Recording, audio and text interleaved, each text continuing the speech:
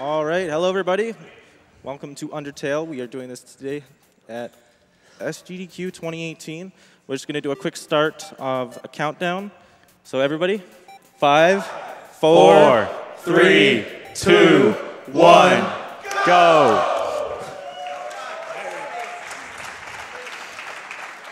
All right, so we'll be doing the true pacifist route today, but we've met the donation incentive for all yellow credits. Shoutouts to everybody who donated. And Toby Fox, who donated enough money to push over 30 grand. Yeah, we had a $6,000 donation from Toby Fox. Woo! That says, let's get those yellow credits. Good luck with the run. Bark, bark. Thanks, Toby.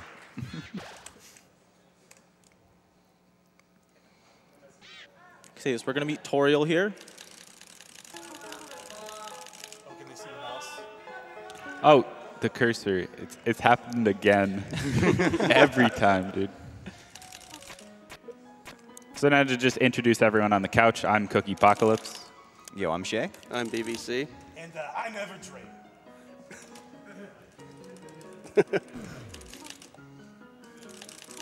So yeah, this is Undertale. Oh, hey, and I'm Evertrade, in case you didn't hear it the first time. It's me.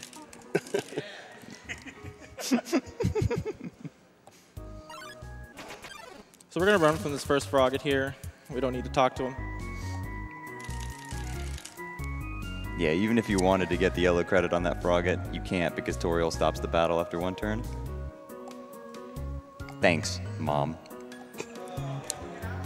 And so now, coming up in this next room, we have probably the most important strat in the whole game. What we're going to be doing here is walking while facing down on the ceiling. And this saves like 10 minutes. That's very important to do, right? Oh, very, very, yeah. Shoutouts to Tanner. It gets the yellow credit for the ruins wall.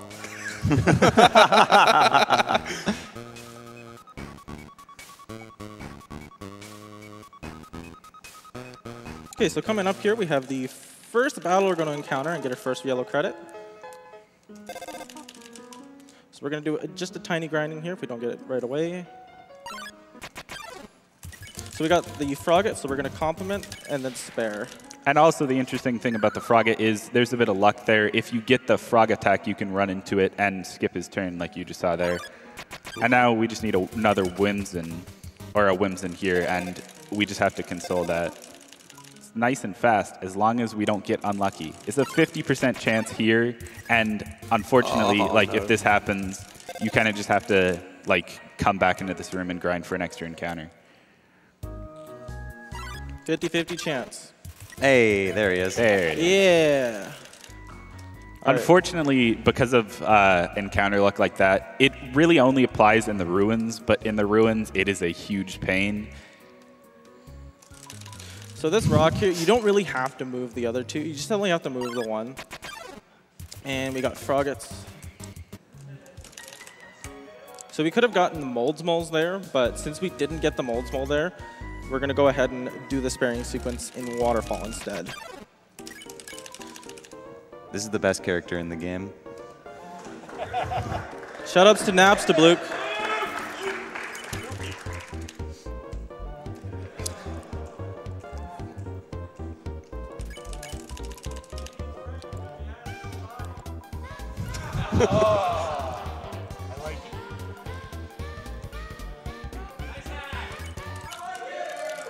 It's very dapper. Okay, so we're approaching the second half of Ruins here. So there's going to be different monsters that will spawn here. So just to be safe, we're going to grind out the what we got anyways. So Luke's, we're going to not pick on him. Don't be a bully, says Toby Fox. All right.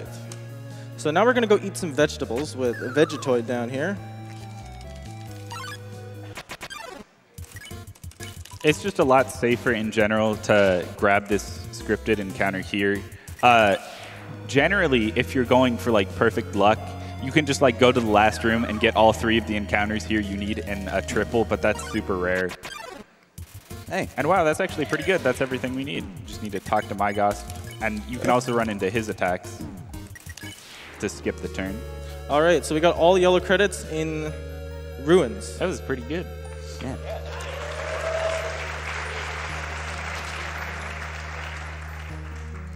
Now we just got to go fast. Okay, so there's not going to be too much happening here for a little bit. We have time for donations for just about a minute here. All right, we have a $150.66 donation from the Great Papyrus.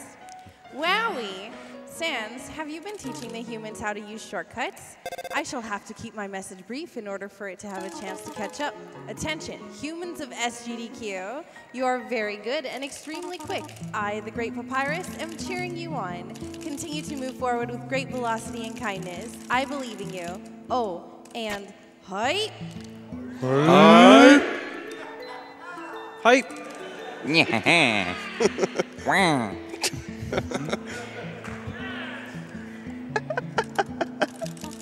We also had a $10,000 donation from Anonymous. Wow.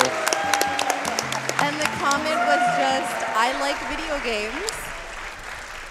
Yeah, video games are pretty cool.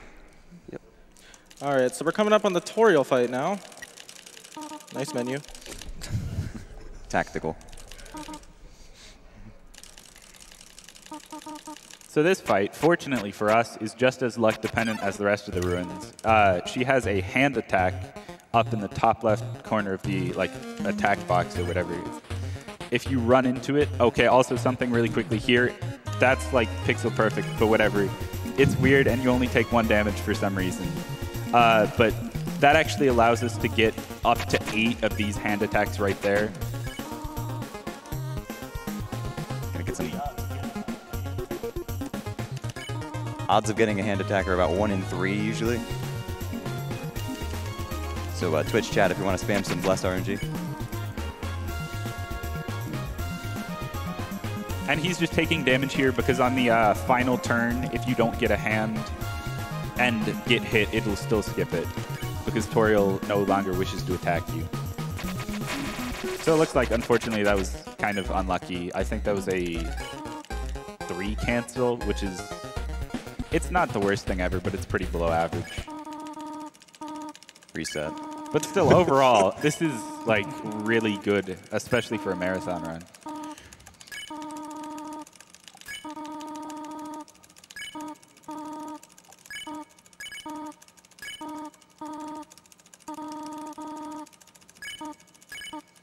Okay, so we're going to be leaving ruins here, and we're going to go into Snowden, where we're going to meet a couple of cool dudes.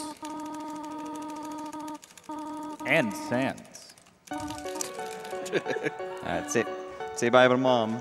Bye, Mom. See ya.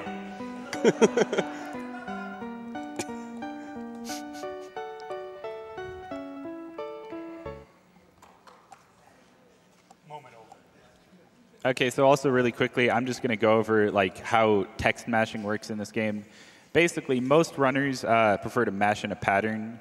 There's a bunch of different ways to do the pattern, but for the most part, everything is the same speed.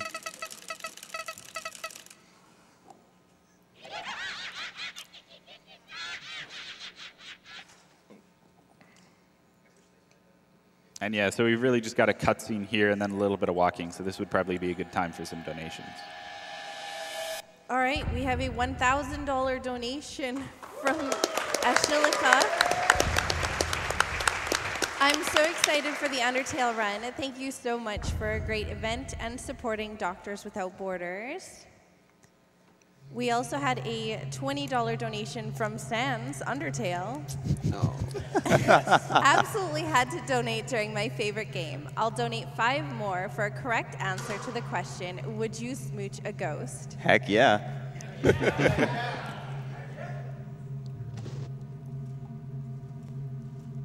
It's a pretty spooky forest. Guys, I'm scared. Oh God, what's that? Don't look back. Don't look back. Oh no.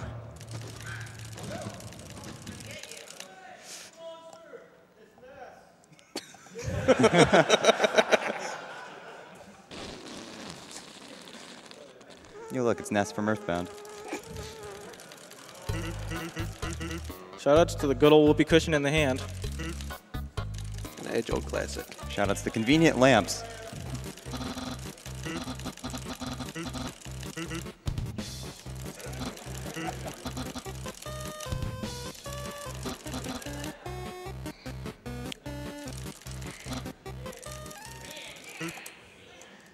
What?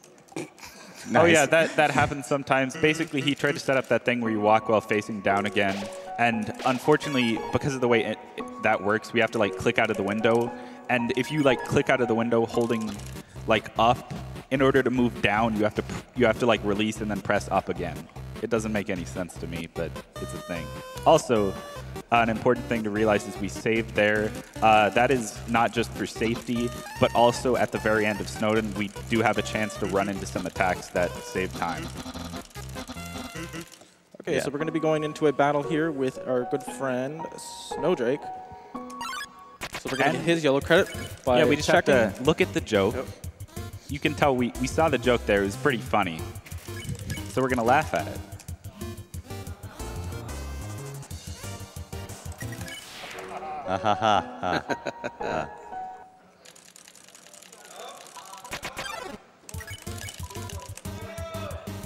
Doggo. We got a dog.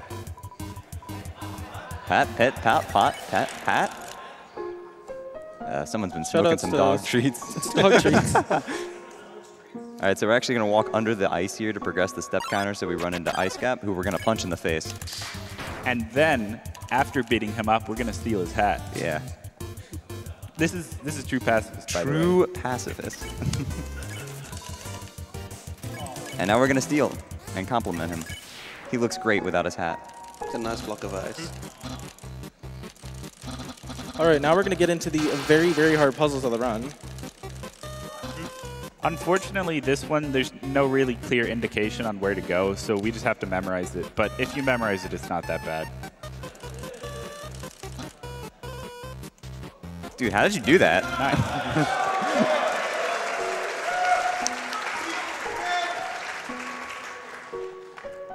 So who likes Junior Jumble? Junior Jumble or crossword? Crossword. Junior Jumble is harder. Junior Jumble it is, I guess.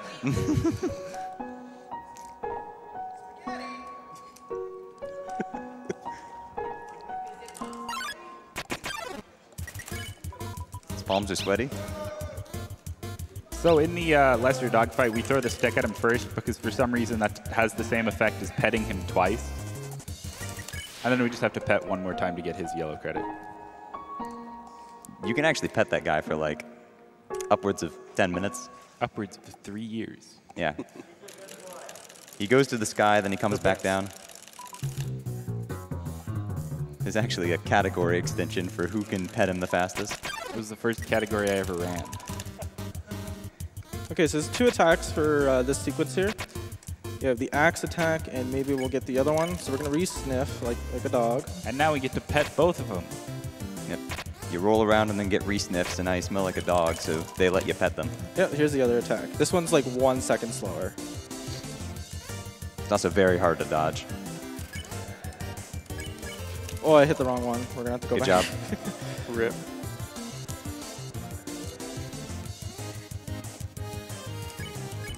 Stop rolling around. We already ran Sonic.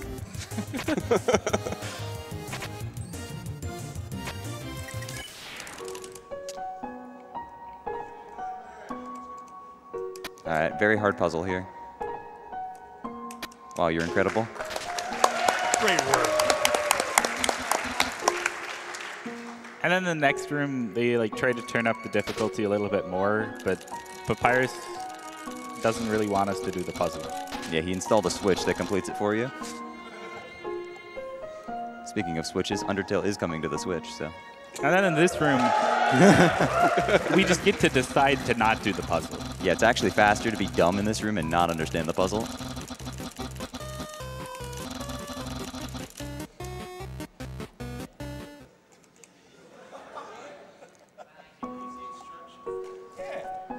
All right, so since we pet lesser dog, Save. Now coming I'm up not in this saving. room is the first like actual glitch in the run, known as ice puzzle skip. Basically here, by ending, or like by getting in a pixel perfect position on this block there. Oh, no. That stinks. We can skip the end cutscene of this.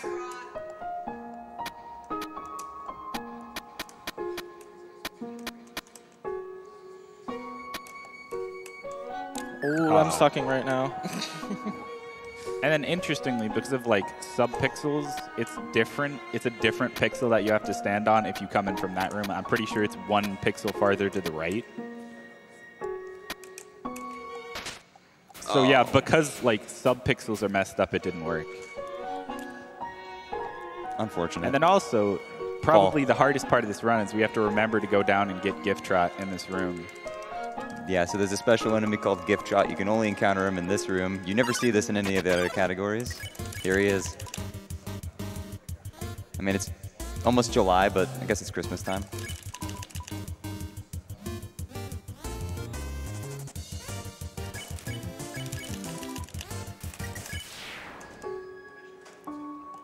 So in order to get his yellow credit, you just have to be the Grinch and undecorate him, and he's happy about it. Now we have our friend Greater Dog. This is the main reason we healed earlier. He has a dog attack at the bottom of the screen that you can run into, and it skips the turn. So hopefully we'll get like 5 of those. Oh, I hit the wrong one. Shoutouts to Dog Song.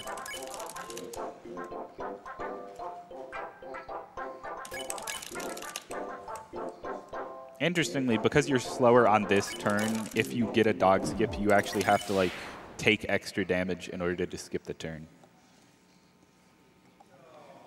Aww. That's adorable.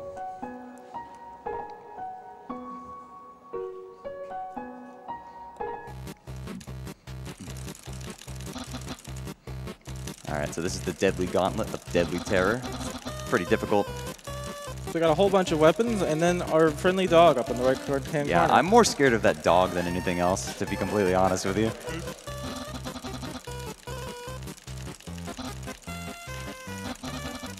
But I must ask where Papyrus obtained a flamethrower. Elon Musk. Nice. All right. Okay, so there's an optional strat you can do here. It doesn't save time, but if you interact with the sign in front of the igloo, the frame you enter, you can use that to wrong warp into the Papyrus boss fight room. It saves a whole 2 frames. It does not save time. Speaking of Papyrus boss fight, But now we're moving into the Papyrus fight. This is actually probably the hardest part of the run, so I'm just going to be quiet and let SnowieY do this. All right, SnowieY, you got this. Come on, I believe in you. I've got money on you, dude. Oh, dude, what are you doing? I'm trying. You're not supposed to go into the attack.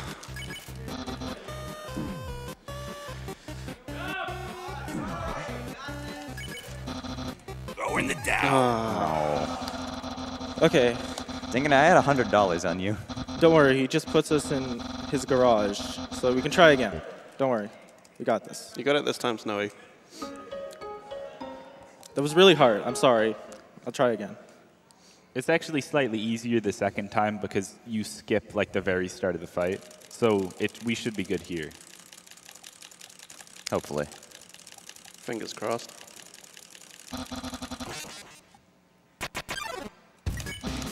Whoa, you're blue. What are you doing? I'm trying. Like, I'm trying. Try harder then. SnowieY's supposed to jump. Come on, man. Try holding up to jump. Trying holding up. It's just he's pushing me back down in the corner. Come on. What are you doing? I'm trying my best, okay? Oh, they say 3rd time's the charm, right? I guess. Let's try it again.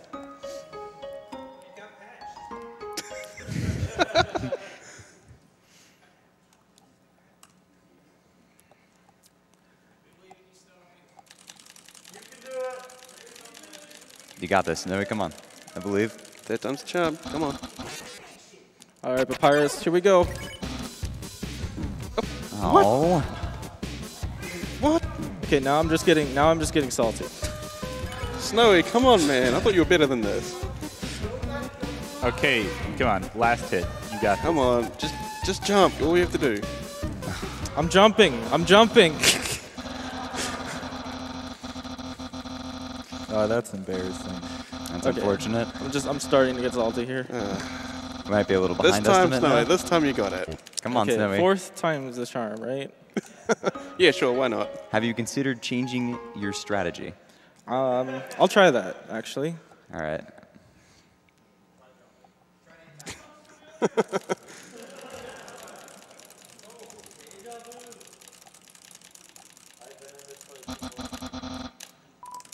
And there it is. Hey, we beat You Papyrus. did it.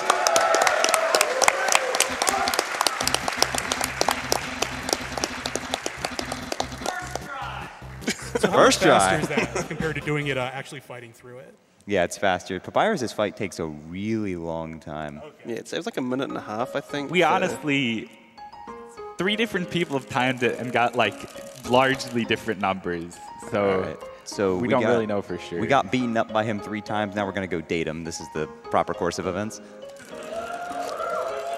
And actually, I'm going to use this as a chance to talk about the different versions of the game. So we are currently playing on the 1.001 Linux version of the game, specifically the Linux version because it fixed the inputs a little bit. Basically, on the original version of the game, if you held down Enter and pressed Z, the first input wouldn't work, but the second would, and the Linux version fixed that.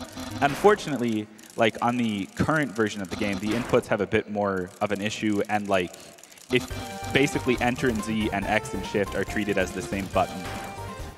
But also, the fastest version of the game is the Japanese version, but we decided to play on English because it's better. Also, super important strat there. Spaghetti skip, refuse to eat the spaghetti, saves like 3 seconds. I can never do it. Spaghetti is pretty good, but I refuse today.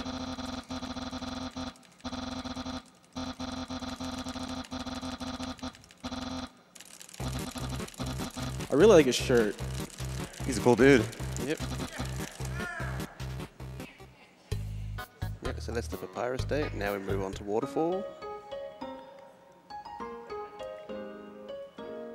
And unfortunately, the very start of Waterfall is kind of uneventful, but pretty soon we'll be getting a certain item that does the fast. All right, so we have time for donations here. Just a little bit of time, like a couple minutes. Okay, we have a $1,000 donation from Adam Quadratic. Undertale helped me get through a hard time in my life, and I couldn't think of a better way to pay it forward. And we also have a $1,100 donation from the Maple Kingdom. Greetings from the Queen Regent and the rest of the Maple Kingdom. We couldn't be bone idle and not donate during the sensational Undertale run. To be honest, the host has a secret. She is a funny bone for puns, so be sure to send all your humorous rib ticklers. Break a leg, Snowy. Donation goes towards naming Mog Maple in Final Fantasy VI.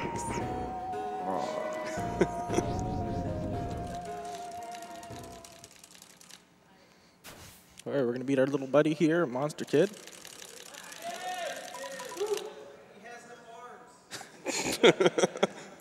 Poor guy. So in this room, we have probably the most annoying puzzle in the game. These flowers can be really awkward to grab sometimes. And if you like make a small mistake in placing them, you lose like 10 seconds really quickly. All right, so here we have Aaron, who we're going to run from. He's scary. We can't get his yellow credit now, unfortunately. And he's actually the only yellow credit that we get outside of battle, I think. Yeah. Yeah. But we will get Washua's yellow credit in this next room. Mm-hmm.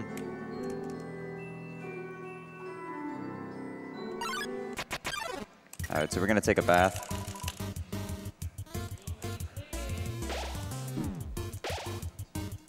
All right, now that we're all clean, he's happy. Take showers, kids.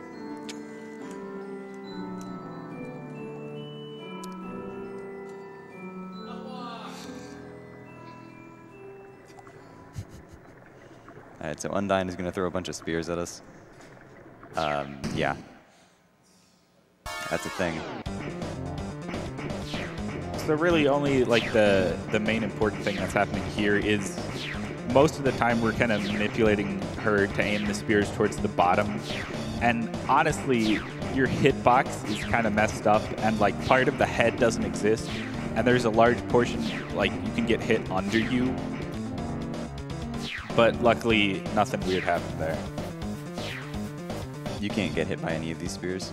You can actually get hit on the second volley. Really? I've done it way too many times. How? If you're like at the very bottom and it comes from the bottom. And I think the same for the top. If you just stay in the middle there and just go forward, you'll never get hit by a spear.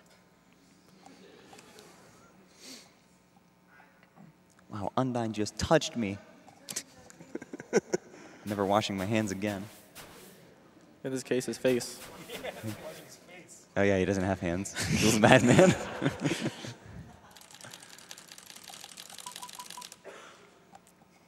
All right, so we're coming up on the greatest item of all time. It's a little something called the punch card. Now, if you played Undertale casually, you might have just not even known this thing existed. I sure as heck didn't, but basically when you buy an ice cream from this salesman, he'll put a nice punch card in the box. And this punch card, it does very interesting things. Yeah, basically, if you get 3 of them, you can buy another ice cream for free. That's the main function. It's definitely not Snowy. There you go. It definitely doesn't break the game in two. So that is actually frame perfect. We'll kind of get into the explanation of that because that's like the most complicated version of glitch with the punch card. We're just going to start off with the basics in like a second. But first, we got to get the yellow credit from Moldsmo, who we're going to run into right now. So we got to flirt with him. It's a really meaningful conversation. And then you just good to go.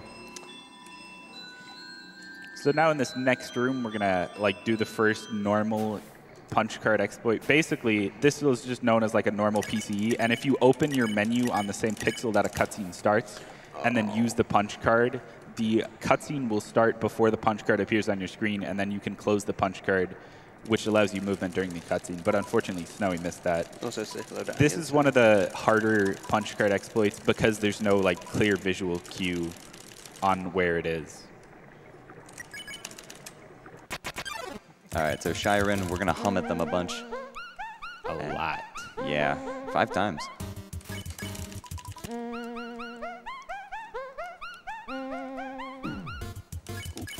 I checked Shiren. Good job.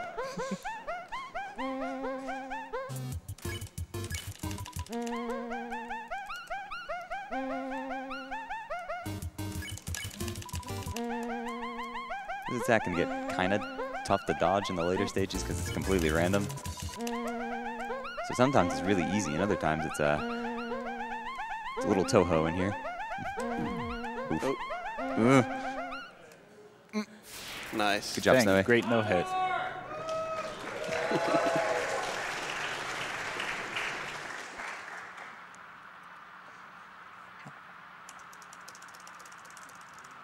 So hopefully now in this room, you'll see the first like successful PCE, basically how it works. This one doesn't save very much time. So most runners either like try to go for it like only frame perfectly or just don't even care.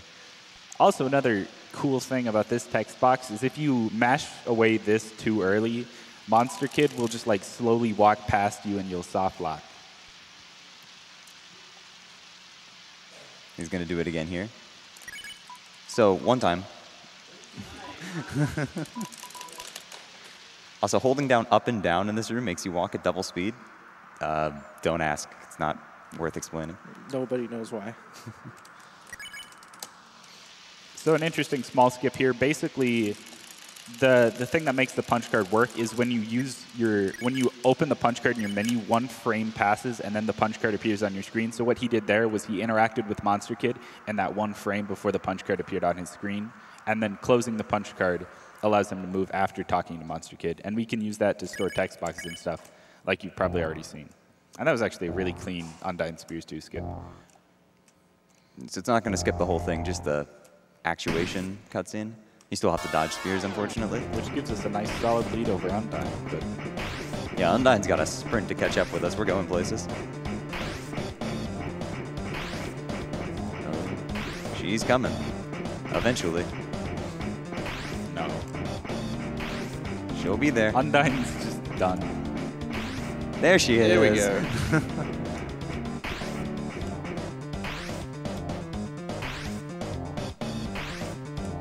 Also, kind of interestingly with these spears, if you like move towards the bottom, you can kind of get them to shoot off the bottom of the map. So entering Spears 2 actually gets rid of our menu, so we can't skip this cutscene, but we actually need this cutscene to progress, so hey, that works out.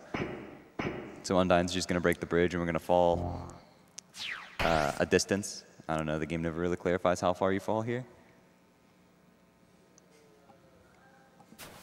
Can't be that far because the duck thing's up there.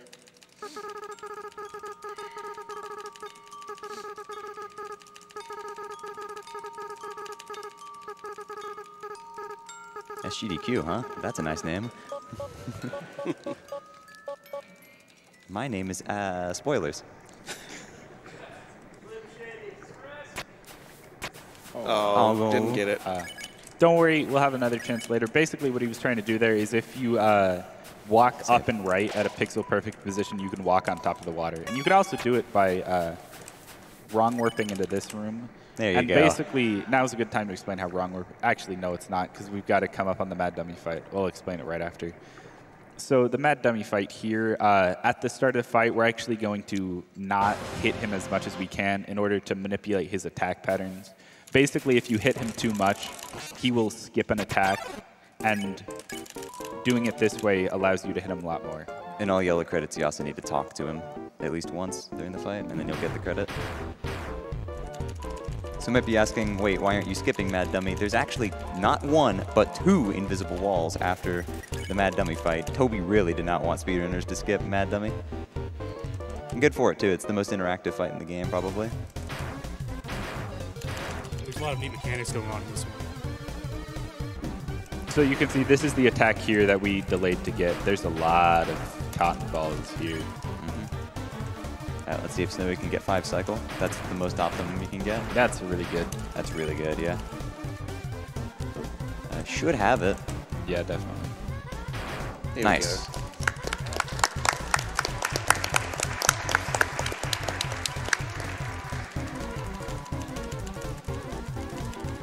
All right, anyway, now the old dummies are out, and he's going to bring in some mecha dummies who turn into robot rockets. Yeah.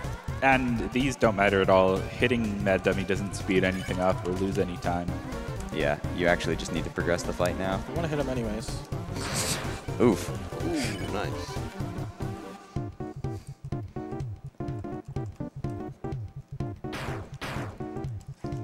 This music is great, by the way.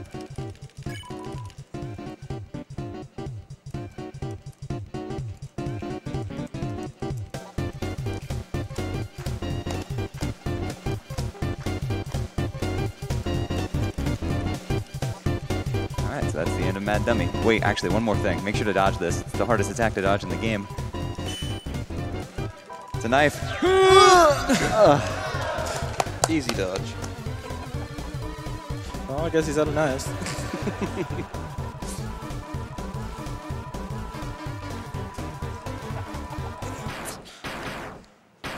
By the way, these teardrops actually do 1 point of damage. I may or may not have 1 point lost a run to that. Nice. I love you, Shay. Thanks. Oh no. Oh no.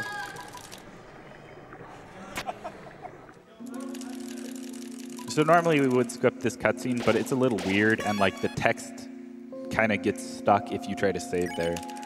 So what Snowy's doing here is known as a wrong warp, and basically what he's doing is he's lining up perfectly against the screen transition, so that when he uses the punch card in his menu in the one frame before the punch card appears on his screen, you actually walk into the screen transition, and then the punch card appears on your screen. And the important thing about these is when the punch card appears on your screen, you will like wrong warp into the default position in the next room.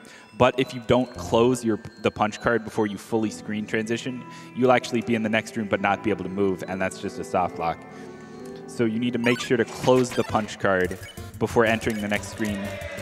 It's Timmy. And then you also have to make sure to not walk back into the screen transition. Hoi. Hoi. Hoi.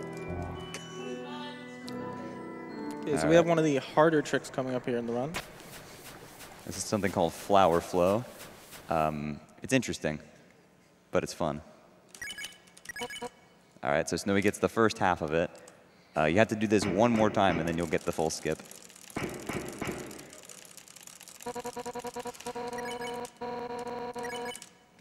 Well, Get it. well, that was loud. He tried, but whatever. He did get the first half of it, so he's not losing any time at all because he got to walk over to the left. But if he did get the skip, he'd be able to move around during this cutscene and do fun things. And unfortunately, you still have to like watch the whole cutscene, but when it ends, you get movement back a lot faster.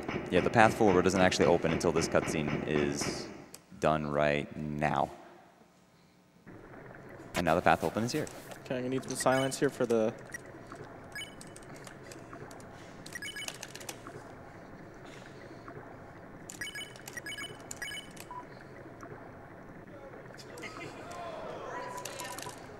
All right, hardest trick in the game right here.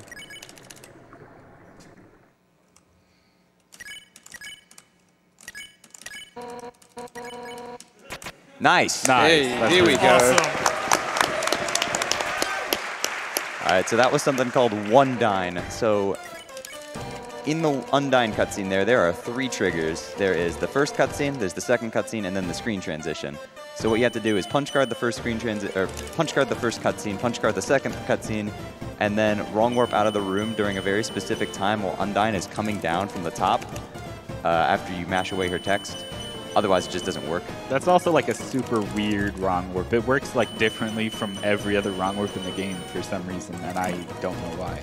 But doing all of that allows you to not only skip the Undine cutscenes, but only have to fight her once. So this is going to be our last attack, and then we're just going to run away from her. So how precise was each of those interactions for the 3? All of them are frame perfect. Jeez. Well, the wrong warp isn't frame perfect. Well, it might as well be. If it was Ocarina of Time, it'd It's be frame weird. This perfect. game is like, the hard stuff isn't frame perfect. And then also, here, if we skip this cutscene, then you don't have to undine water. Yeah, the game sets a flag. If you ignore Undine and leave her, like, heat exhaustion, if you leave her there, it sets a flag. But if you ever actually watch the cutscene, it never sets that flag. So you can just walk past, and the game thinks you watered her. So, yay. Thanks, Toby, for letting us speedrun. So anyway, we just skipped Quiz Show, and now Alphys is going to text us a bunch, even though we never met her. I don't know who this person is. Your phone doesn't even take text, and she's Yeah. getting them to you. All right, so this is Vulcan. In neutral runs, we kill him, but we're going to spare him because we're nice people. And now we're just going to walk through this nice conveyor belt sequence and walk up.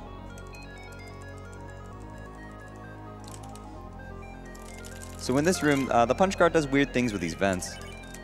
It lets you do stuff like that. All right, so here we have a plane. Shoutouts to Polar, plane facts. And you're going to approach the plane. You gotta hit 4 of those green things. And And then we can just hit the screen transition from the back here, and it just puts us in the room normally. We're going to go grab the pan because we're going to beat the crap out of Asgore with a pan. Sounds right.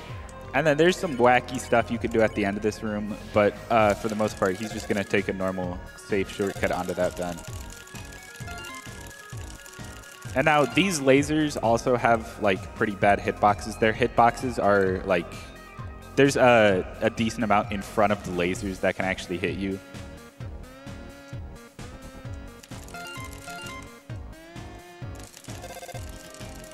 And now in this room, we can just use this vent to go straight through the door. Puzzles, what are those? Never heard of them. Anyway, SnowieY's going to use this this conveniently placed refrigerator, even though you can't see it. A little more to the right. There you go. And he's going to not only get text storage, but open up the punch card one more time. It kind of messes with the sequence that the game runs, but it lets you completely skip cooking show and the jetpack sequence, that's pretty cool.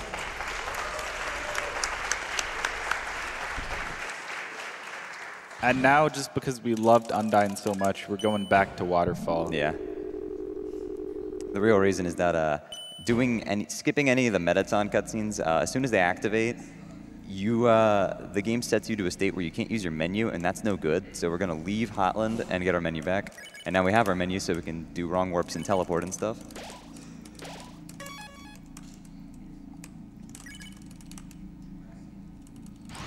Also, you can use the punch card on the elevators, and I mean, who waits for elevators, honestly?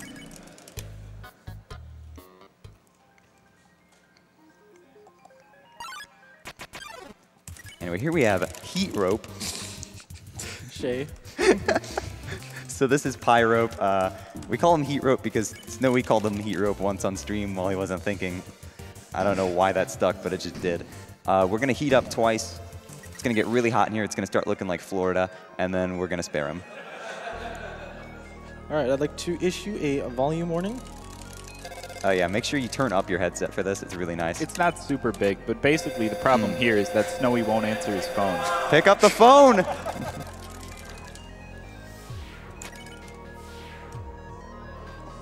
That's stylish. Anyway, SnowieY's going to take a safety save here, and then we're going to walk into the double feature.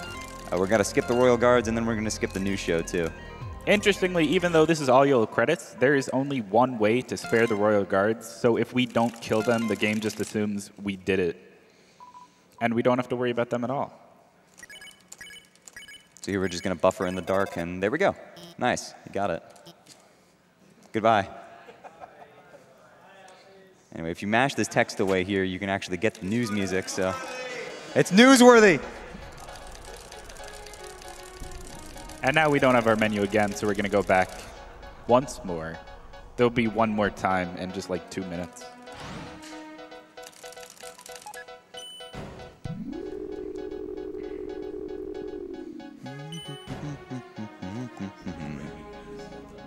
Breaking news story. Speedrunner goes fast. Anyway, we got our menu back. Fun music is gone now. Unfortunate. And we're just going to head back to the main path now. Again, waiting for elevators is really overrated, so we don't have time for that. And then wait, who's that character there? I don't recognize them. Is that Sans? Is that Sans? Yeah, I don't know who that is. So in this skip, in order to skip this puzzle here, on top of the punch card being frame perfect, we actually have to close it frame perfectly in order to be able to get out of bounds. Good job. Oh, that was really good. Yeah, that skip can be annoying. And we're just going to walk behind the door. Yep. All right, so I've never gotten the point of this room. There's just a room full of empty cobwebs. I don't. No, there's a couple of spiders. I don't know what's going on in this room. It's What's like the point? to set the tone. Was there like supposed to be an enemy here or something? I guess. It's scary. Something spider related, perhaps. Who? I'm sorry, everybody. I'm sorry, you don't get to hear the best song in the game. I'm sorry, guys. And then it's the same thing for Muffet that it is for Royal Guards. You don't have to fight her because there's only one way to spare. Or at least, like, no matter how you spare, you get the yellow credit. Mm-hmm. Okay, so we just walked past Opera, so we don't have our menu again. But instead of going right to the elevator, we're actually going to go up here and watch this cutscene. Yeah, watching a cutscene in an Undertale speedrun, I know. But basically, when you skip Opera in that way and you don't do the tile puzzle underneath, the game never sets your story flag. So by going and watching that cutscene, you have the right story flag now, and you can actually use the elevator. If you try to leave and go use that elevator early, you won't be able to come back to right floor 3, and it's yeah, it's not fun. And we can just loop left floor 3 infinitely. Yeah, you can the best skip in the game. You can skip Muffet over and over again, just to rub the salt in the wound. Anyway, this is the last time we have to go back to Waterfall. We're going to have our menu for the rest of the run, thankfully. I think. Yeah. Yeah. So again, elevators. Nobody likes to wait for elevators. Bye. And we're going to head up to Core after crossing through the... oh, hi, Sans. Bye, Sans. After crossing through this nice hotel. So core, it's an interesting place. A lot of skips, actually. So first things first, we're going to skip this encounter here. Nice. This laser pattern is always the same. It's always blue, blue, yellow. It's exactly the opposite of what Alphys tells you. You can't skip these 2 phone calls here because Toby put invisible walls. I don't know why. Yeah, most of Alphys' phone calls have invisible walls. So we're going to hold a text box there and run into these lasers, and because of doing that, the lasers never actually refresh, so you can just walk right through. There's also another variation of that skip you can do. That was cool, and no one does it anymore. Yeah, it because feels bad. it's not faster. I'm Okay, upset. so here's the core puzzle. We're just going to complete real quick. And then also, because we close the punch card after interacting with it, we can kind of use the cutscene to try to wrong warp out. Because basically, if the cutscene ends while you're still in the screen transition, that'll work the same way as like a normal wrong warp. All right, so this is unique to all yellow credits. We're actually going to go up to the Warriors path to get all of our encounters. So first up is Whimsalot and Final Frogget. Both of them are in the same way, actually. You just have to mystify for Final Frogget, and you have to, I think, pray for Whimsalot. Yeah. And now we're going to run into the greatest encounter in the game, Night Knight and Magic. So SnowieY's actually going to do a safe strat here where he's going to stare at both of the orbs. The faster strat is just to talk to him, but that messes with your controls. And these guys do a lot of damage. They're kind of scary. Anyway, we got Magic done, so now we're just going to put Night Knight to sleep by singing at it.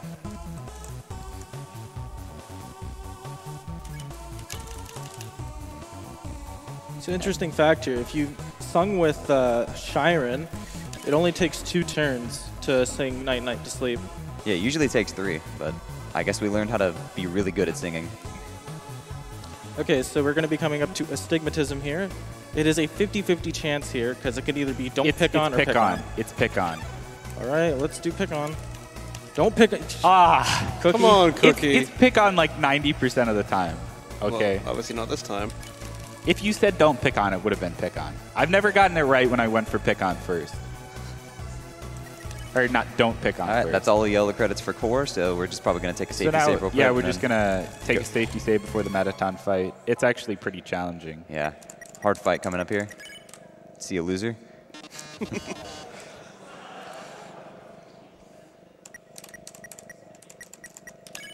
See a loser.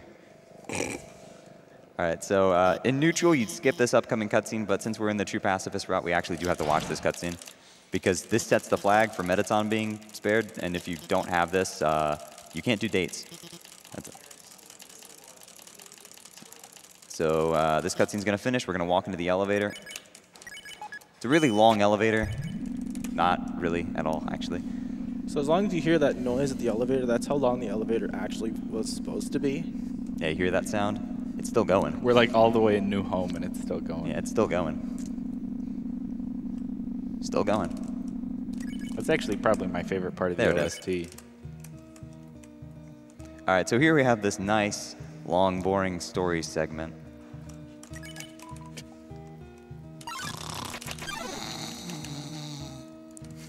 Resident sleeper. So there is actually a couple of like decently sized skips.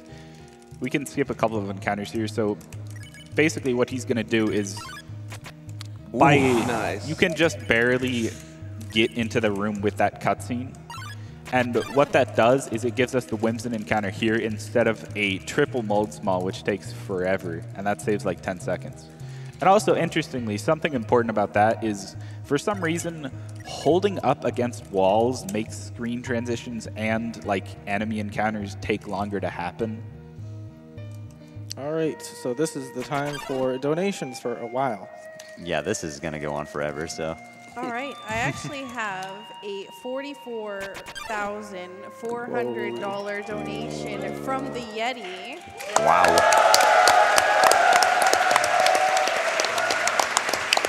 It says, "Hey y'all, Yeti here. Thanks for all your support. We wanted to give a special shout out to all the artists who made designs for the event.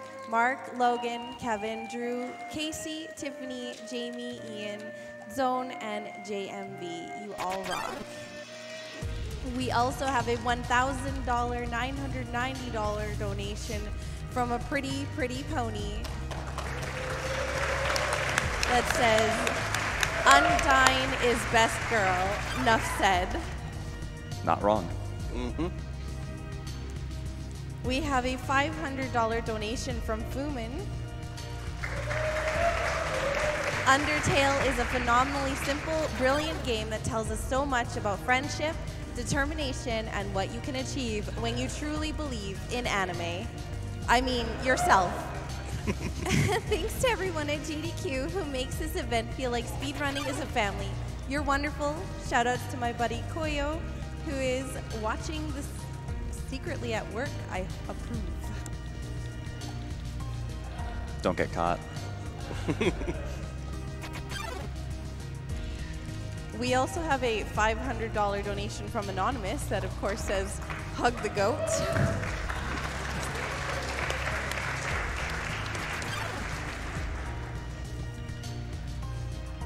We also have a $20 donation from Marzipan. Last donation for me. I've been looking forward to the Undertale run all week. My fiance and I absolutely love the game, and there's nothing I'd rather do today than watch this run with her at my side.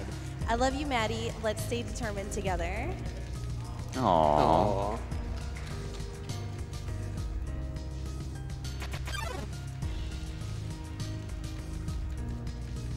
Got another one? It's still going. All right, we have, let's see here. We have a $50 donation from Cross Product that says, Undertale and Sakura Tsubasa, this is the best Saturday afternoon ever. But why did they punch Ice Cap? This must be a true pass a fist run. Oh. No. Nice. All right, that's the end of Monster Tale. Thank God.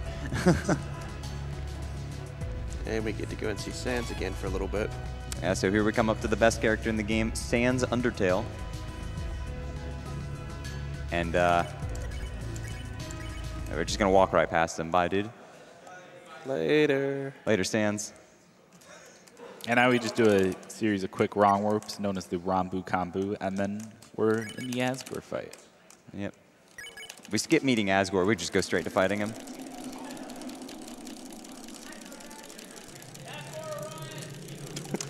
All right, so the way this fight works is that he's going to use the pie first turn, but from then on, he's just going to be hitting him with a pan. And the pan has 4 attacks, little bars that pass through that you need to time perfectly. Every time you do that 4 times, it's called a quad, and it does double damage if you manage to land it. So the best you can do for Asgore is beating him in 9 turns, as opposed to like 18 if you don't get quads. 9 turns, not including the pie turn. Yeah. And also, each individual bar is frame perfect. So you've only got to hit 36 frame perfect inputs in a row. It's pretty easy. So I challenge you, chat. I'm donating $5 for every quad he hits, and I'll get 100 if he does a task score. Match it, I dare you.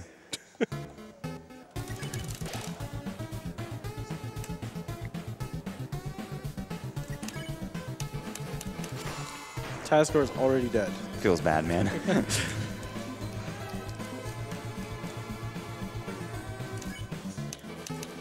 Nice. There's one.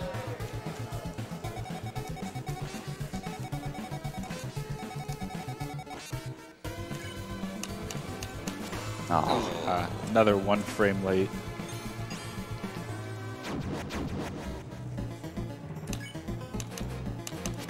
Ooh, that was really bad. Oof.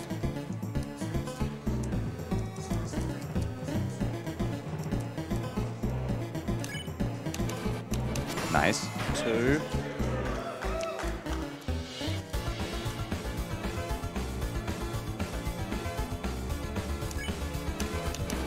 Nice. 3.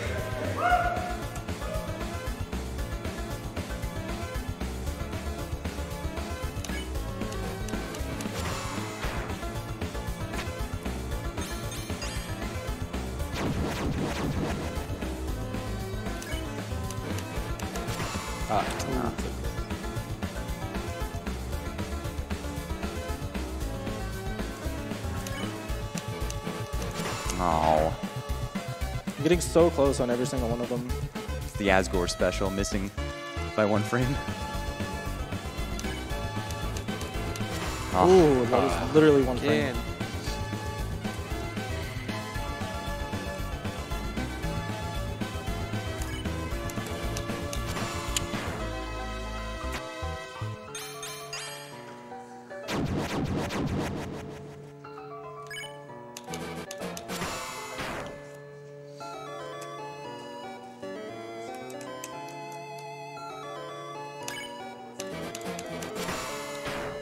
This is not a good fight.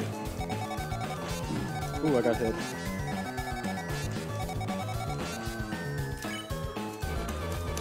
Nice. Okay, there it is. There we 4 go. quads.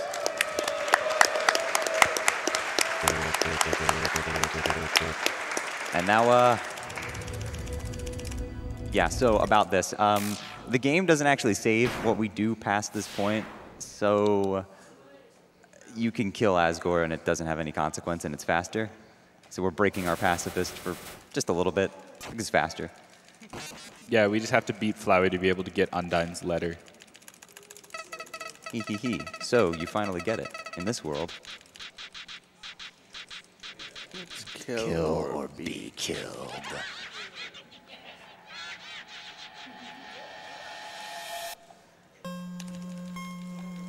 Whoa, it's Mike Wazowski. How'd they do that?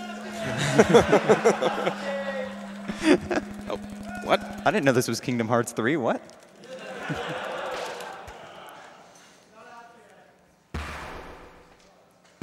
File erased. That's not good.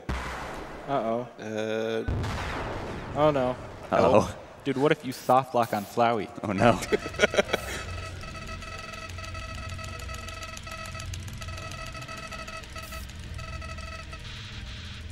he's dead.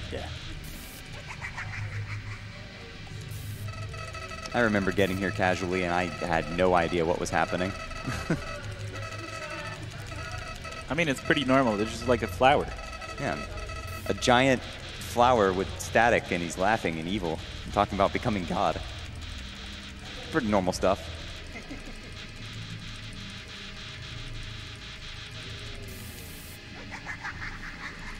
Oh, the cursor's back. Yeah, can you move the cursor?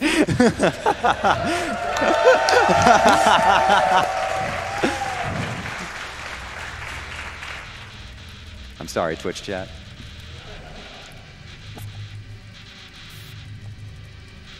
What?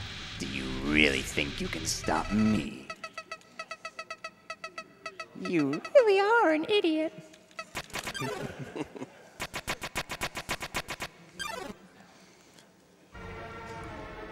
Oh, yeah.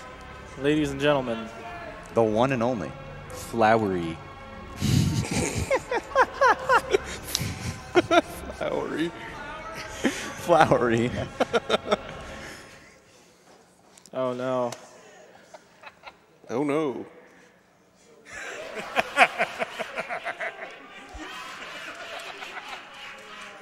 Sorry.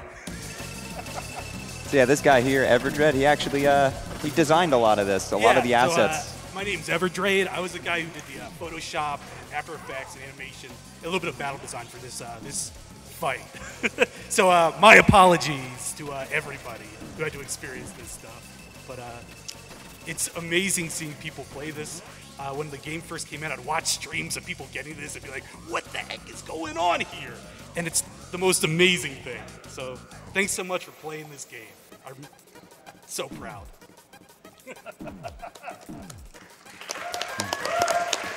Thanks for making it. Dude, shoutouts to Everdread. Shoutouts to everybody who worked on Undertale. You guys are awesome. Yeah, come on!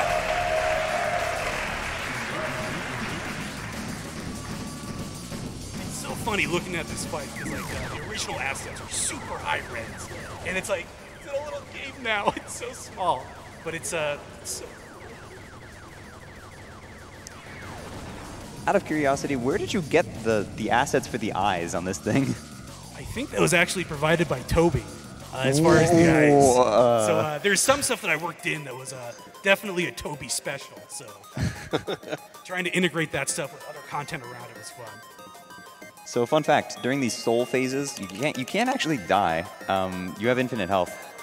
You take damage, but like you get healed at the end of it anyway, so who cares? So it's not about, you know, conserving health or anything, it's just about getting to the act as fast as possible. Yeah, this fight actually has a lot of checkpointing going on to kind of let people have a really high tension moment, but also so they can progress. It feels really brutal in the moment, though. But for somebody who's fought this guy hundreds of times, it's pretty hard to die to him. Can't happen, though. All right, so we're going to move on to our third soul phase, which is the ballet shoes. And if you're not careful with this one, you can actually miss the egg button. And All you have to do is just go to the right of the screen and just mash Enter and Z. It's really not that hard. Yeah. I don't know how anybody could miss that. I've missed this. I agree. Before. I don't know how you do it. I've missed it once before. It was very embarrassing. That's like even harder than dying. I've died to Flowey multiple times, like maybe 4 times in speedruns. Flowey has a lot of attacks. He's got a laser, he's got a flamethrower. Those are the only ones that got in. There's a bunch more kind of on the shelf. So I was actually, when I was making this turned out to be like way more assets than all the other sprites in the game. And Toby was like, no, we can't do more. You gotta stop, you can't do any more than this. Was one of the attacks launching a car into space? I don't think so. I don't think it All was. right, left or right? Right. I'm hearing left. I'm hearing left. It's left. It's left. It's It's left. left. It's left. No! You lied to us. How could you do it?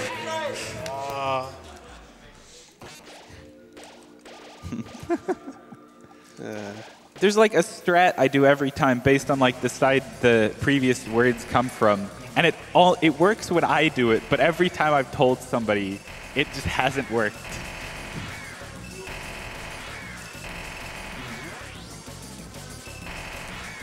Oh yeah, Flowey uses save states, by the way. Cheater.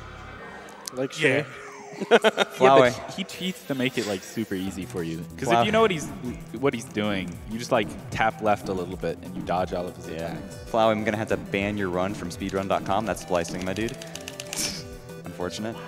So he's just gonna stand in the fire and just wait for the act since he can't die, and then he's gonna get healed up immediately.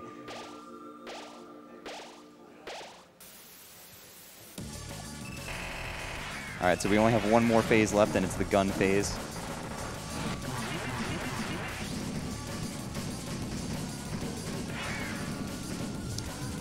Oh, the head that's in the TV, is that That was another Toby provided little asset there, so is that his face? I can't make any definite statements upon that sort of stuff. but, Okay. I've always been curious. Anyway, here's the last soul phase. This is the gun. It's going to shoot 8 bursts of 3. And Small thing here, if you move like away, it shoots faster, and then at the very end of this, right when like the phase normally ends and you would start to heal, we're actually going to close the game and relaunch it in order to skip a cutscene where like all of the souls like heal you. But Oh, you go right past it. we don't care about that. we're going to go right into Of the course final not. phase. We're just going to kill All him. right. It's time for OW spam. Twitch chat, let it rip. OW in the chat, just get global. I don't care. Spam as fast as you can. You actually can't get global anymore. It's not a thing. Oh, well, whatever. Oh. All right, here we go. Ow. Ow! Ow. Ow. Ow. Ow. Ow. Ow. Come on, is that all you guys got? Ow. Ow. Ow. How? Ow. Ow. This is so unfair. Ow. Ow. Ow. Ow. Ow. Ow.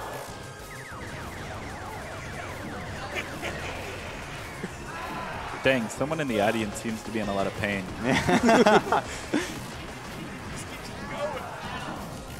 I'm getting hit a lot here. Uru. All right, let's get some urus. You are you, Uru? Yep. Uru. Ooh. Ooh. Ooh. Ooh. Ooh. Ooh. Ooh. Ooh. And he's dead.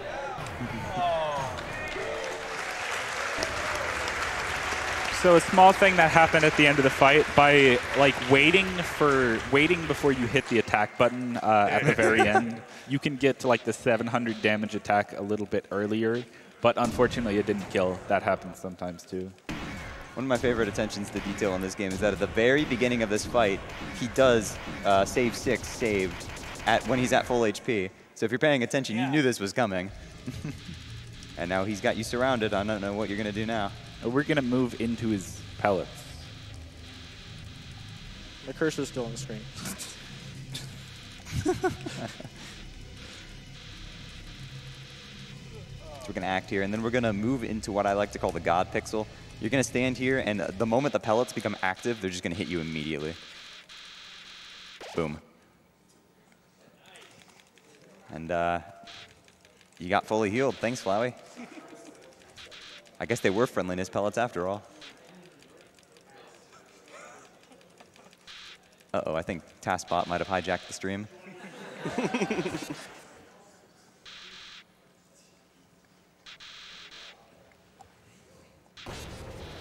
No, no. Oh. You can't do that. Anyways, we're just going to kill him. Yeah. Again, this is one of the things that the game doesn't save, so you can just slap him, and it's faster than sparing him, because when you spare him, you have to spare him like Yeah, it's a 9 lot times. It's a lot of action to get through it.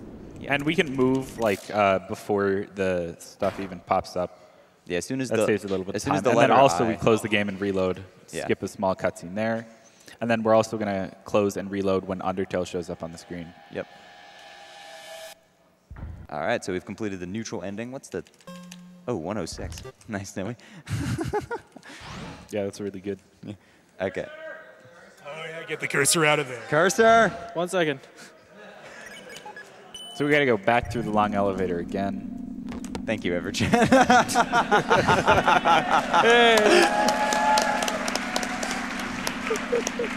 And now, unfortunately, we have to do a bunch of downwards wrong warps. Downwards wrong warps are horrible and are like super weird to set up, and it's really easy to like accidentally move in your cursor. They're just bad. Yep. A downward wrong warp sends you on a downward spiral, and it's no fun. So And we're... when I was editing the trailers, getting Mouse in the footage was a horrible, horrible time for me. Oh, man. All right, so we're going to head off to Waterfall. We're going to go date a fish. Who's ready? I'm ready. Do it.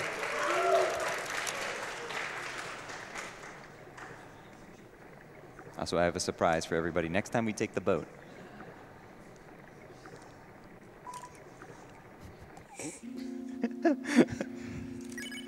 All right, anyway, we're going to go grab the yellow credit for We're going to do that after the date. Aaron afterwards, since we're in the area. All right, so there's gonna be a whole lot of mashing going on here. Yeah, Papyrus, he's got us hooked up. He's got the gift ready. Hey, what's up, Undyne? All right. Oh, wow. See ya, Papyrus.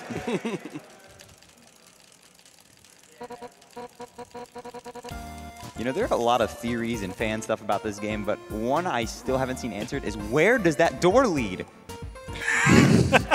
Where does it go? I honestly don't think I've even noticed that door. It's an unanswered question. You're gonna have to write a theory about it. I want to see an article where it goes. Hey, Matt Pat, you there?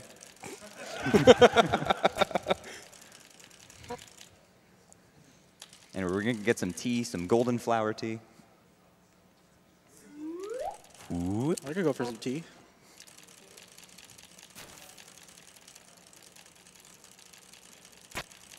All right, so far we're doing well on the date. Only 2 things are broken. About average. So when Undyne here is going to reminisce about her time with Asgore, even though you can't read it. That mashing is just insane.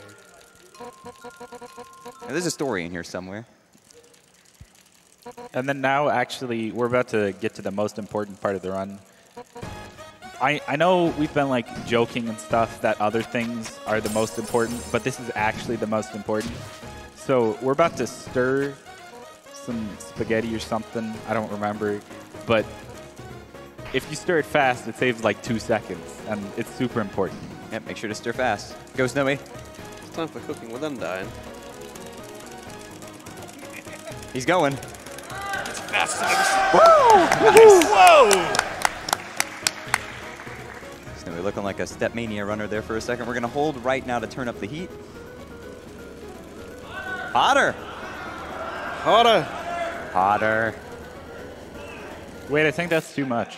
Oh. Oops. And Oops. Oh no. Oh man, now it's really Florida. And we just went down Undyne's house. Now we're gonna punch her in the face. Ow. So let's see. We came in with a copy gift. We broke 3 things, burned down the house, failed to cook, and then hit her. And it's a successful date. Successful date. All right. Now we got the letter, and we're gonna stop over by Mr. Napstabloop's house. That's not Napstabloop's house. We're gonna play some sick tunes.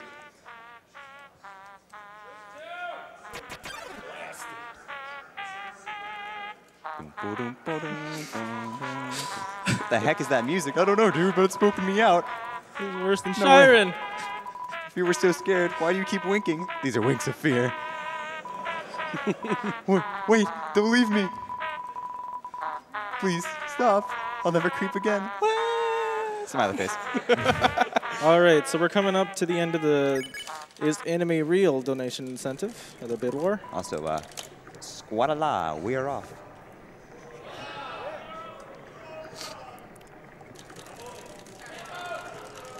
Doggo boat. So as soon as we start the date with Alphys, that will be the cutoff for Is Anime Real. So what is it at right now? It is Anime is Real is currently winning at $9,265. Anime is Not Real trailing very far behind at $2,800. So if you want to get this this met, you're gonna have to put in an basically almost Do it. $7,000 to $8,000 donation. Dating start? Question mark? So a really cool, fun thing in the state, for some reason, like these dating start and stop text boxes, you can just like skip them sometimes. And also because we skip dating stop, actually never mind, I'm dumb. But if you like skip all of them, you get like the music from the start of the date the whole time.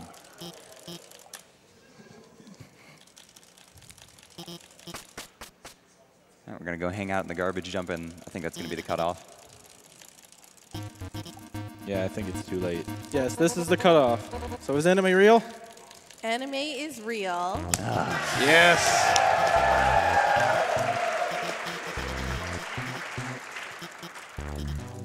And that's good because it's just the first option.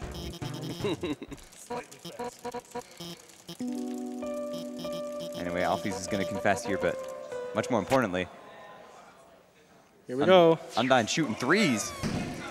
Get dunked on. All right, everybody, get ready for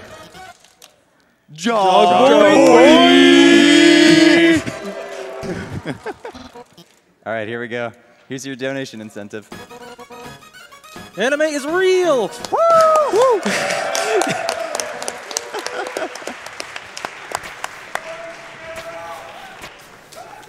Ah. We'll Very get the other important one. We'll get the other one. Don't worry. Don't soft lock, please. Thank you. Yo, shout outs to the New Testament.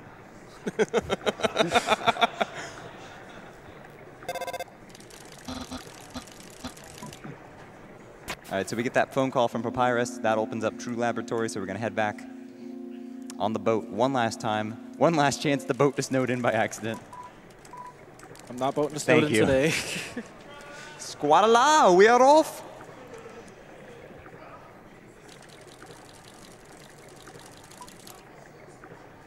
All right, so this is coming up one of my, it's one more technical part of the runs, but it's also one of my favorite. Yep. True Lab is unique to True Pacifist in all yellow credits. So it's always fun to play through. It's got a lot of wrong warps because we got a lot of long hallways. And we've got another long elevator, but this time we actually have to sit through it. Yeah. It's the one elevator you can't skip. Yep. Yeah, this this is the only elevator you can't skip. I mean, you can skip and walk out of the room, but it doesn't do anything. Warning, warning. Elevator losing power. EM's EM's tether stability loss. I can't speak Altitude English. dropping. All right, so we're going to crash to the bottom of the elevator shaft. Here we go. So we should be dead right now, but physics. It's not important. Something about determination, I'm not quite sure. Anyway, first wrong warp here. We're going to wrong warp straight to the save point. Skip a little hallway. We're going to wrong warp again and skip this hallway. Hello? We're going to wrong warp again and skip this Anytime. hallway. There we go.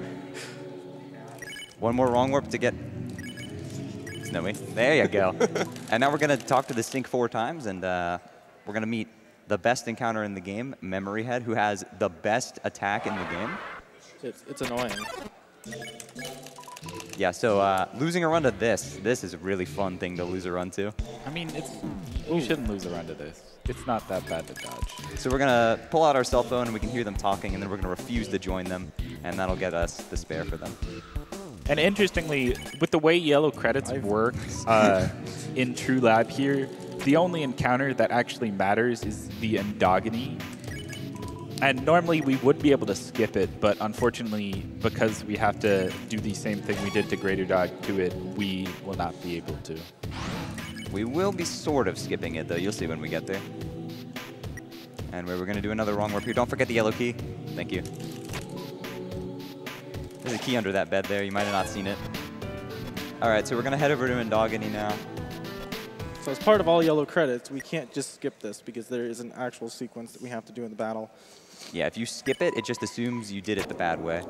But what we're going to do is actually use the stick on him, which will stop his attacks, and then we're going to do all the actions. We got to be careful because we could rip the punch card. Yeah, don't here. rip the punch card, please. Thank you. All right, so now we're going to beckon him. We're going to pet him. We're going to play with him. And then we're going to pet, and then we're going to pet. Yeah, we're going to pet again. One more time for good measure, and that's it. And that's all the special stuff for all yellow credits. There are no more yellow credits. We have them all. Hopefully.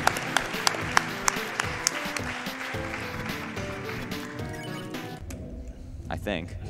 I mean, there are more, but those are the only ones that I have to focus for.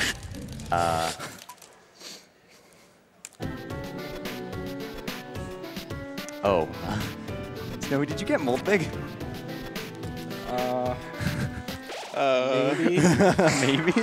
I don't think so. I kind of realized that. I just didn't want to say anything. All right, so we're going to do some actions here with Lemon Bread. Honestly, he might have gotten mold big. I got Mold's Mole. I don't remember. I completely forgot about Mold's Big. Anyway,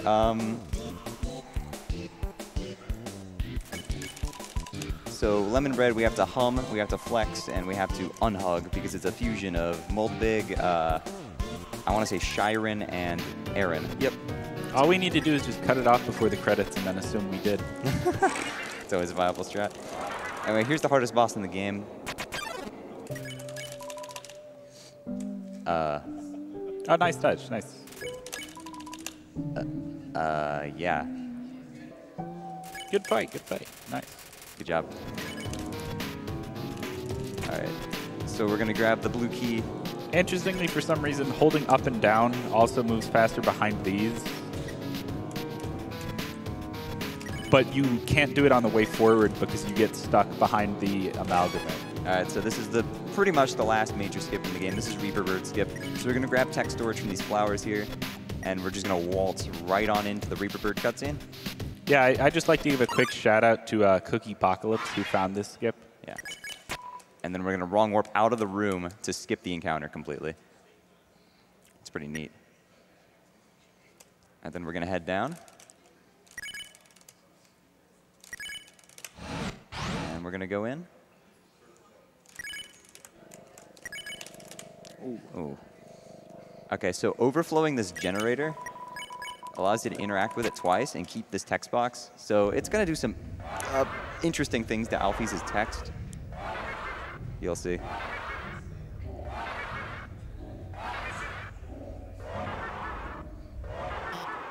Smell. Smell. Smell. Smell. Smell. Smells pretty good. Smell.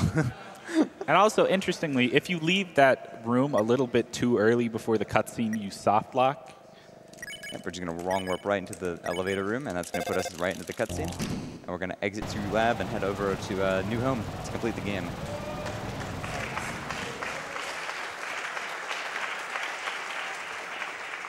Since Snowy saved in Judgment Hall, we can just take the elevator.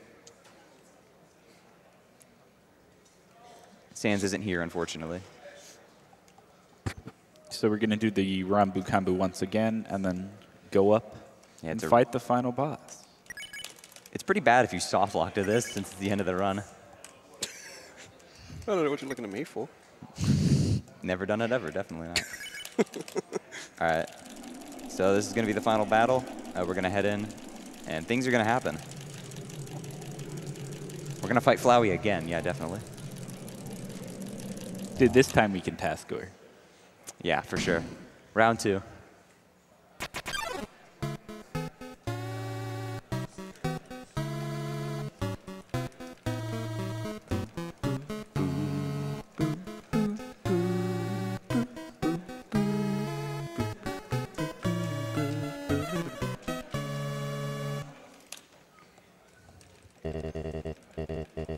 It was nice to meet you. Goodbye. Uh-oh. Oh. Oh. Huh? What? Got him. Oh, he just got blasted. So also a quick interesting thing. For some reason, the text boxes at the start of this work a bit differently. And so you can like skip this text like twice as fast for some reason. So we kind of match differently. It's weird, and then it like the text switches back to normal here.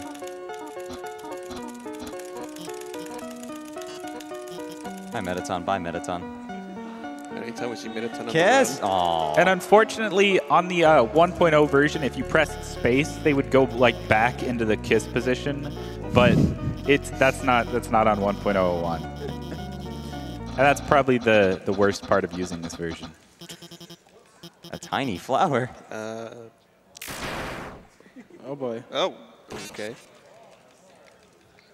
Okay, so how come when I'm the bad guy, Sans beats the crap out of me, but when Flowey's the bad guy, of course Sans does nothing? Like what?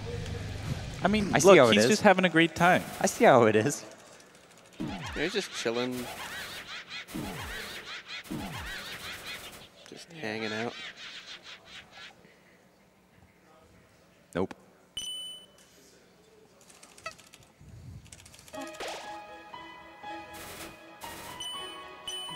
All right, now we're going to get strength from our friends. Shout-outs to Sir Palo. No touch the child. Do not touch the child.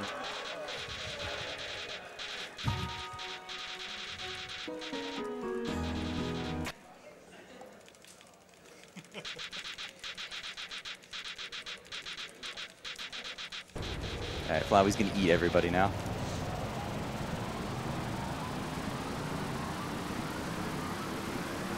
How he does this, don't ask me. I don't know. Just magic. Yeah.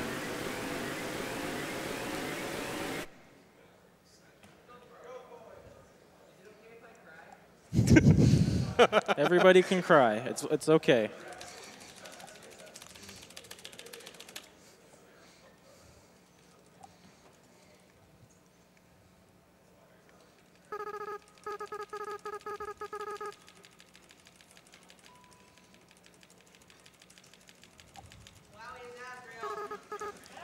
Howdy, SGDQ, are you there? It's me, your best friend. Asriel Dreamor.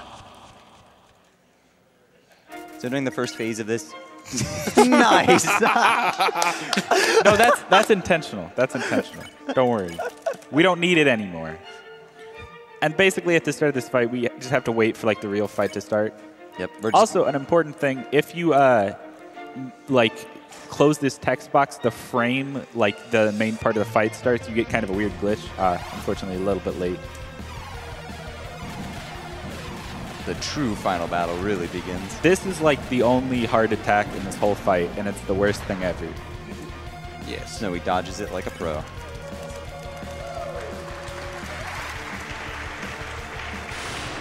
And also, because Snowy chose not to grab any armor earlier, he dies in like 3 hits. So yeah, this is Asriel Dreamer, the absolute god of hyper death. That is his name in the game. It's exactly something that a little kid would come up with. It's so cool. Also, I love the background for this fight. It's great. It's so simple, but it's great. And the track that's playing, Hopes and Dreams, is probably my favorite song in the OST. It's really good.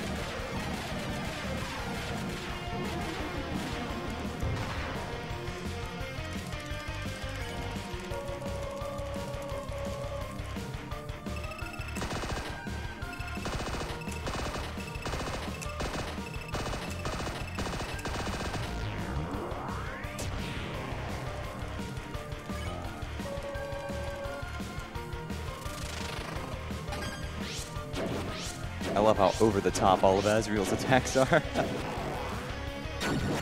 He really feels like he's having fun with it. Yeah, I love the names like Chaos Saber and Star Blaster.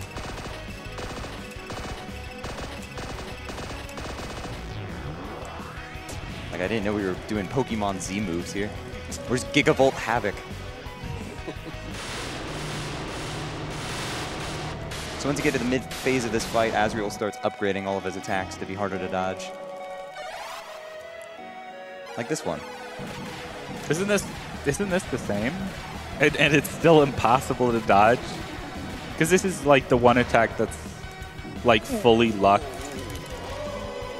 Thankfully, at the beginning of the fight, you can use Dream to stock full your inventory with items that heal all your HP. Important thing about this attack here, he never attacks the same side more than twice in a row. So if he attacks the same side twice, you know he's going the other way.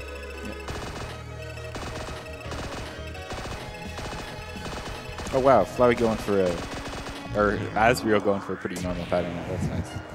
That attack can be really confusing. All right, here's his last attack. In this phase, anyway.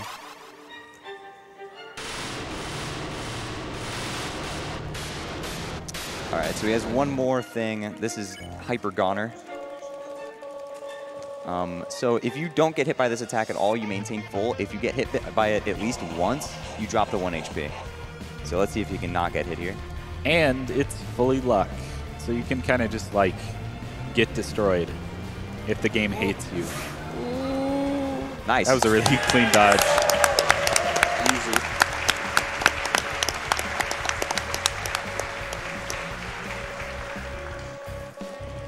And now Asriel's going to use his real power. He's going to become large.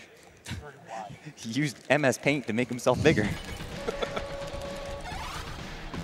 This attack is ridiculously hard to dodge. It's completely random, and you just dodged it. What? So optimally, you don't want to die at all here, which would be cool. If you die, there's actually a strat to die a second time because your second death is faster, and that actually saves time. Yeah. So probably Snowy's going to intentionally die here, hopefully. No, he's going to no-hit it. There's only 2 more turns. Oh my god, he's actually going for it. Ah. The madman.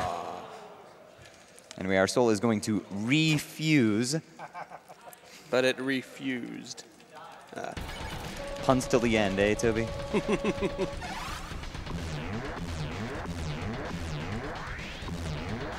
right, good. All right, now we're going to engage everybody. Hello, Undyne. So really the only important thing about this is, well, that we don't die, and then also at the same time the third turn, so we're going to Recipe Undying. Ooh, I hit the wrong Or one. Clash. Yo, Clash. Yep. So the third action you do in these fights is unskippable text, so you want to do the shortest one. And then Nerd Out for Alphys. Yep. And interestingly, for Toriel and Asgore, this is the main reason we got the pie earlier. It saves like 2 seconds on Asgore because we don't have to go through an attack animation. But in this fight, it saves like 3 turns. Yeah. No, And then we're going to hug the goat. Yeah, definitely.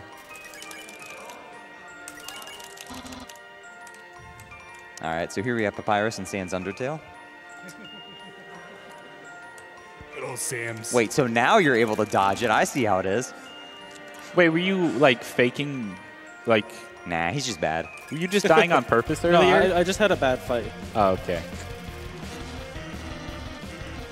Thanks, Ness. So now, the main reason he killed the punch card earlier is so that he can get to the pie easier in the menu. Yeah, that's definitely the reason.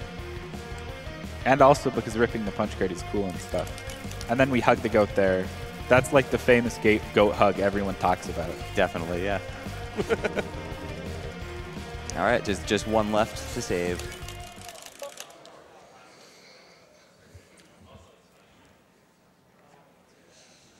All right, Twitch chat, unleash the Bible thumps.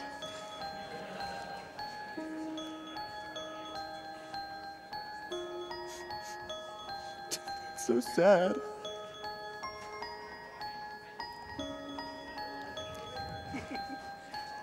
Cry, guys.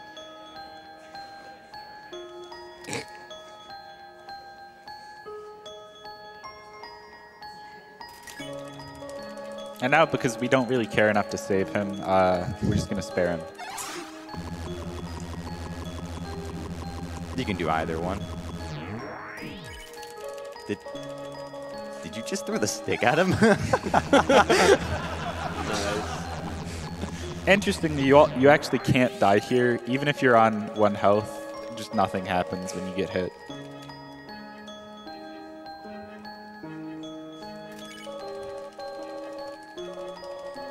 So this track, his theme in the OST is actually a lot faster, but Toby made the very correct decision of slowing it down for this sequence, and it's great.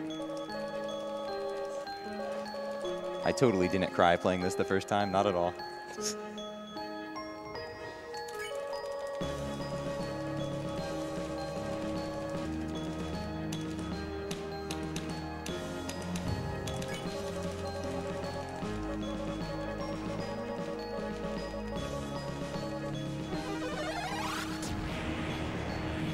This attack's a little unfair, but you can dodge it if you're good.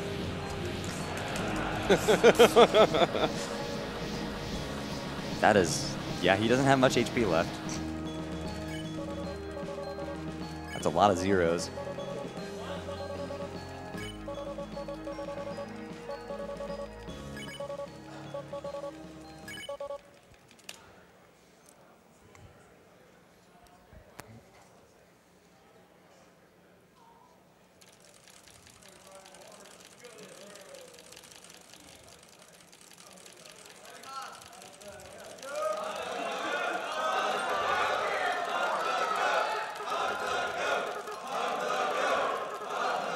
So we're not hugging the goat, right? We're not doing it? Cookie, don't be Don't be that guy, Cookie. We're not doing it, right? Don't be that guy, Cookie. Come on. Come on, let's hear some noise for the goat. But it loses 20 seconds. Come on, guys, let's hear some noise for the goat. Hey guys, we hugging the goat?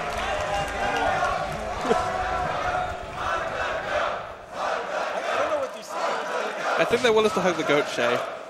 Let's do it. Hug the goat is the option on the right, so you should go over to it. just don't look at it. Just menu over it. Cookie, I'm stop. not going to look at it. Give him a nice big bear hug. Come on, let's hear some noise.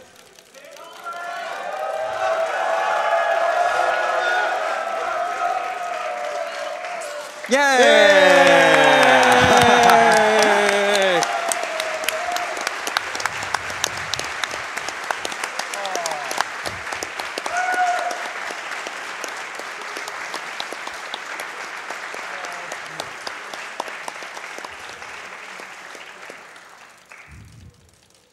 It's the only correct choice. Yep.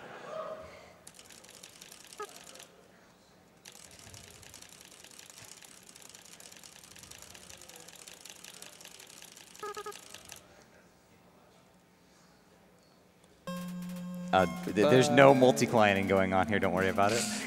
So there's a small strat here. Basically, at the end of like this cutscene coming up soon, if you close your game and then reopen, it auto-saves at the very end of the Azrael fight. And I realized this because I lost like an all endings run to this autosave. So now it's a strat, and it saves like a second. Because normally here we would go back down into the last room and wrong warp, but we can just close the game, and we're right there. Woo! Hey. All right, we're gonna walk out of the underground now. All right, so time is coming up on the final Toriel text box.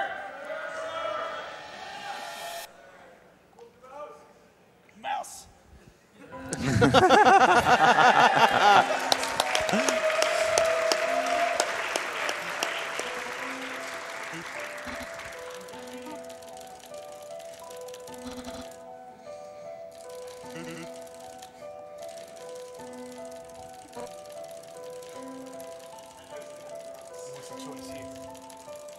It doesn't matter. We're gonna stay with Toriel. Yeah. Partially because it's faster, but also it's better. Just out of I time. want to stay with Mom. All right. So time's is coming on. up in just a few seconds. Yep. And Time.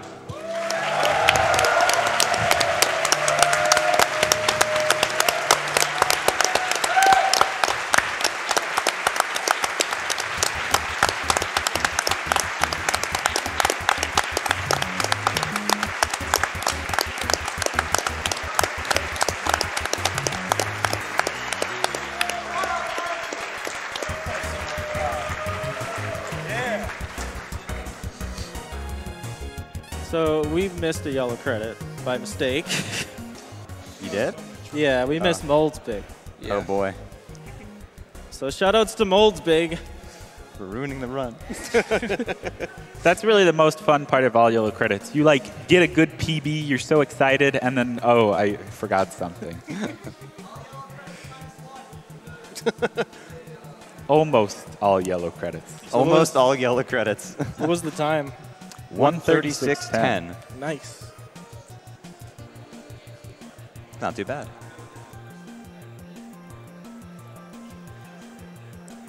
So in all yellow credits, you see all these yellow credits here?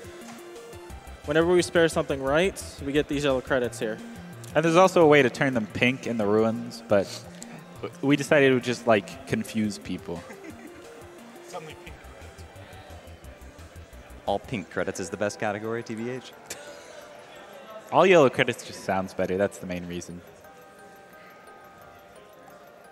It's not as good as all text boxes, though.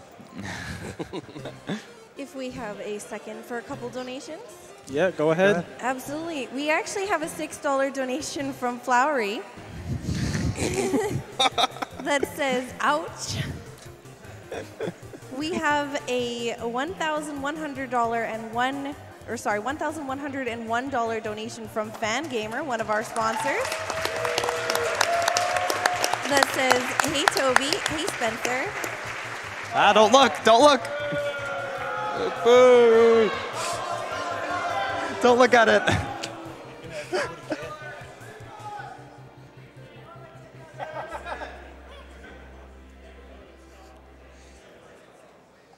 You can keep going with the donations. Absolutely. We have a $75 donation from Moonlight Kitsune. Still working on getting around to playing Undertale, but I'm getting there. Love the run.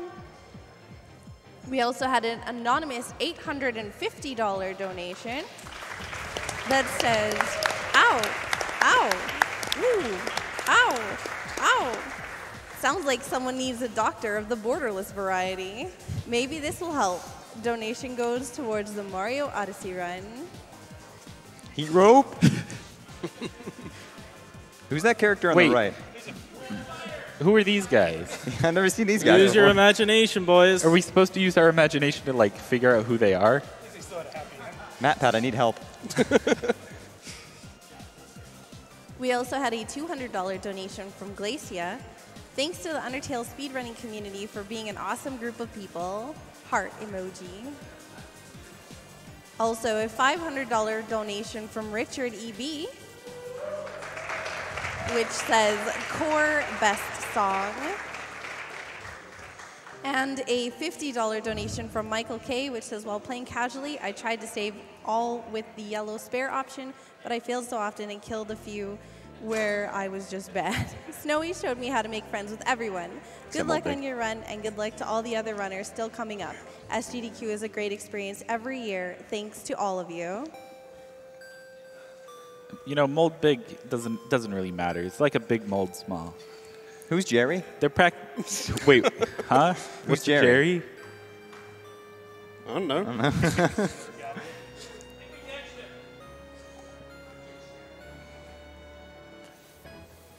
All right, should we do special thanks?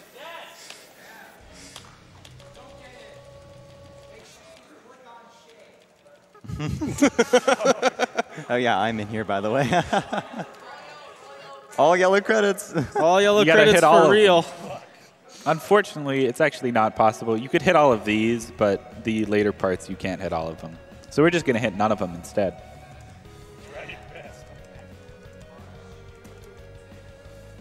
So yeah, if you're all interested in running Undertale, there's a great Discord server and a great community.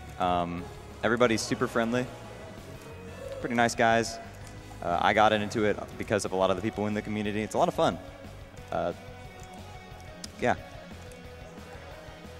So interestingly, for this part of the credits, you can actually just get into like the bottom right corner and sit there and not do any of this, which is what I do, but no one else seems to do it. And it's not as so fun. Easy. It's so much more fun. It's not as fun.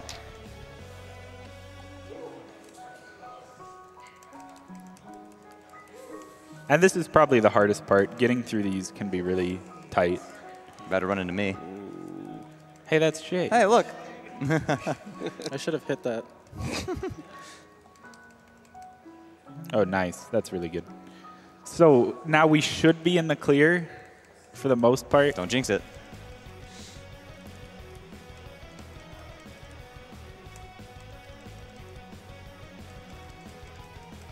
Unfortunately, some people who back to this game have really long names. There's a specific one at the end.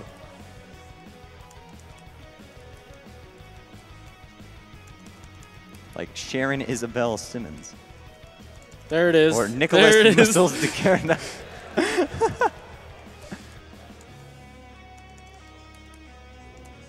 Or Jeremy Ogan. I'm sorry, I can't pronounce that. Nice. Nice. All yellow end text. Dude, that was a lot of fun.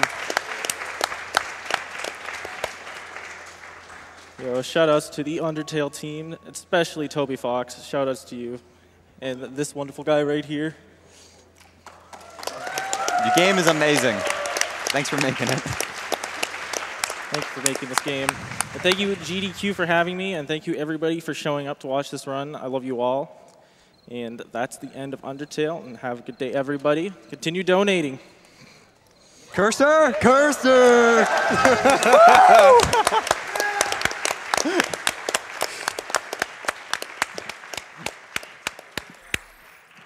And thank you again, SnowieY101, for that amazing Undertale, almost all yellow credits run.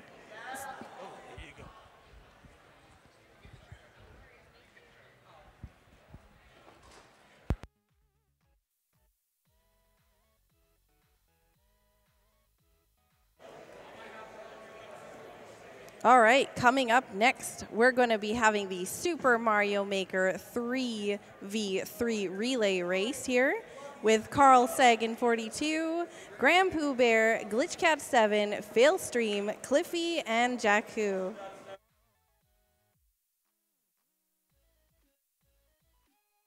Before we head on over to that, though, let's start our quick sponsor ad break here.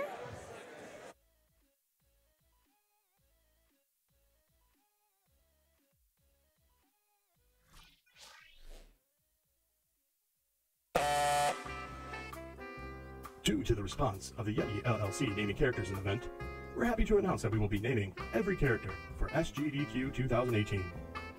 Want to name Cloud after your hamster? You're in luck if your hammy's name is Roy. Have a clever name for that Pokemon trainer? She'll be known as Roy. We would like to thank you for your cooperation. Have a fun and safe SGDQ. This message is brought to you by Yeti Roy.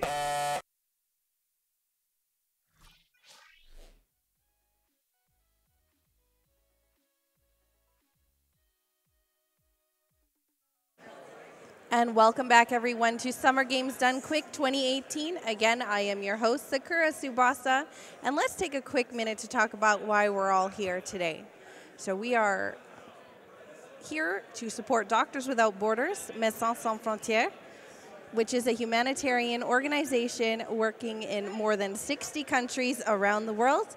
MSF is a private international association, and MSF provides assistance to populations in distress, to victims of natural or man-made disasters, and to victims of armed conflict. They do so irrespective of race, religion, creed, or political convictions. Find out more at doctorswithoutborders.org.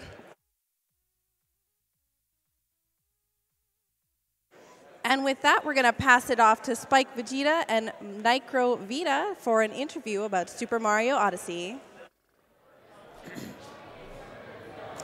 And welcome back, everyone, to Summer Games Done Quick 2018. We're unfortunately on the final day of the marathon. You guys saw upcoming runs right there. We have only 4 runs left. Furiously getting set up for Super Mario Maker, the relay race right now. For them, though, guys, we got a bunch of awesome prizes to give out. We got a bunch of awesome incentives we still need to meet, including stuff like the Final Fantasy VI 100% incentive. We need to get to 100,000. And a huge one, our final setup block, we need to make it not setup block. We need to make it Super Mario Odyssey, any percent in there. We are currently, I believe, close to $90,000 right now. We need to get to $150,000. And to promote that right now, I am joined by the Super Mario Odyssey runner himself, Nicro Vita. How you doing, man? What's up, dude? How you doing, man? Good. First GDQ, right? Yeah, it's crazy. Yeah. You just told me how him and his buddies drove 15 hours to get here, so. Yeah, it was a really long trip. It was well worth it, though. Well, having a great time. We're certainly happy to have you here, one of the best runners in the world at Super Mario Odyssey right now. And I believe you actually come from the Smash community, if I'm correct. Yes. I want to ask you about that because I've always thought that the Smash community, competitive Smash, and the just because the speedrunning community, we're both inherently Nintendo-based. It's a little more retro-based. That I think we would just mesh really well. Do you personally find, coming from your competitive Smash background, that the skill set there and maybe the mindset of playing Smash translated at all to speedrunning, or is it really two completely different things? It definitely helped. Like me playing, I've been playing Melee for like 4 years or so. So it gave me helped me get the mindset ready, helped me get in the groove of like practice regimens and stuff like that. Sure. And so I would say it definitely helped me out, and the whole competitive nature, it definitely like translates over to speedrunning. So I think the two go hand in hand. It's great to be part of both communities. Now, one thing that's been awesome about watching Odyssey speedrunning is that it's pulled people from all sorts of different communities, whether it's been Smash or just other speedrunning communities, people who've never played a Mario game. We've got well over 1,000 times on that leaderboard. And up there right at the top, now near the top, going back and forth right now, I saw, Nicro Vita, I'd never heard of you before. Was this your first speed game? So I actually started speedrunning, it was last year in March. I started with SM64, picked it up, thought it looked cool, I thought I'd get into speedrunning, something I've been kind of meaning to do for a while. And it was around that time when the Odyssey trailers came out, and I was like, well, this game looks to have the same kind of like style of movement. There's long jumps, dives, cool stuff. Looks like you can do a lot with it. So I said, hey, why don't I just hop on the new game? I think it'd be good. I know it's going to be competitive. I kind of saw it coming, and it was a lot of fun. Just that whole ride of the whole community building up everything at this point, and I knew it'd be well worth it to try it out, and it's got me this far. So yeah. We're getting hype here in the audience right now. I want to talk a little bit about, you just brought up Super Mario 64. We got to obviously just see Puncation and Cheese thrown on the race. I'm sure you saw it yesterday as well. Is there any part of you that could see yourself trying to get to that level competitive with the game? I definitely plan to go back to 64. I don't know how far I would take it because, you know, I have so many things I want to do, so many games I want to be good at. It's really hard to balance all of them, and to be at a top level in a game like that, it's sure. It's pretty crazy. Yeah, 10,000 hours or so. So let's talk a little bit about the game that you are known for right now that you're getting to run here, Super Mario Odyssey. I guess, all of us could say different things. I could say, oh, I love the movement, blah, blah, blah. For you, what is it specifically that makes you not just that you wanted to run the game initially, but has kept you in the game for so long now? I guess it's just because I am so competitive. Like, again, coming from Melee, that's always just how I am. I always just like being the best at things. I've always known for like, just picking something up and just like kind of being good at it. Yeah. So it's just been a lot of fun. Like, I've grown to stream with it. People enjoy watching like every day. Like, I'm going for world records. I've always loved cool movements. So it really just has to do with the game itself, just being so open to so many options, and it's really fun to play. Yeah. Shouts to Nintendo for making a game with absolutely incredible movement options all over the place. So you love any percent, as I can see. The great thing about Odyssey, one of the great aspects, is that there's so many other categories that we can move into. People have done stuff like World Peace, Dark Side, Darker Side, All Moons, 100%. Do you see yourself realistically looking at these other categories? Do you see yourself wanting to move back to SM64? What's kind of, you think, the next thing on the horizon? Or is it just, you just lost any percent record, I know, a couple days ago due to a new clip that was found? Yeah, we got is it just sitting there? Like 20 seconds or something, so I got to hit the lab on that when I get back home, for sure. But yeah, as far as other categories go, Darker Side is something that's piqued my interest a little bit. I think the length of it and like the whole idea of like, you know, you're basically getting the 500 moons to get to the final kingdom. So it just feels like the completionist category to go for. Sure, just because a little more. All moons and 100%, those can go up to like 10 hours or so. Right. It's pretty long. I like, because I'm more of like, about optimizing little things. I like to really get in there and pick at stuff. So a longer category like that, I think for me it would be a little too much. I like keeping it short and fast. Yeah, it's almost, it kind of isolates it to where you're not just thinking about, all these moons and all this routing and everything. It's just the movement from one moon to another. Watching you but this guy's been working hard all week. I feel like mostly what you've done, you've come here and you've practiced. Yeah. He's going to put on a great show for you guys. But just, I felt like I put a decent amount of hours into that game, and just watching your movement just from one moon to another, just so many little things I didn't even know about. So I'm excited to see you get to pull it off all for us today.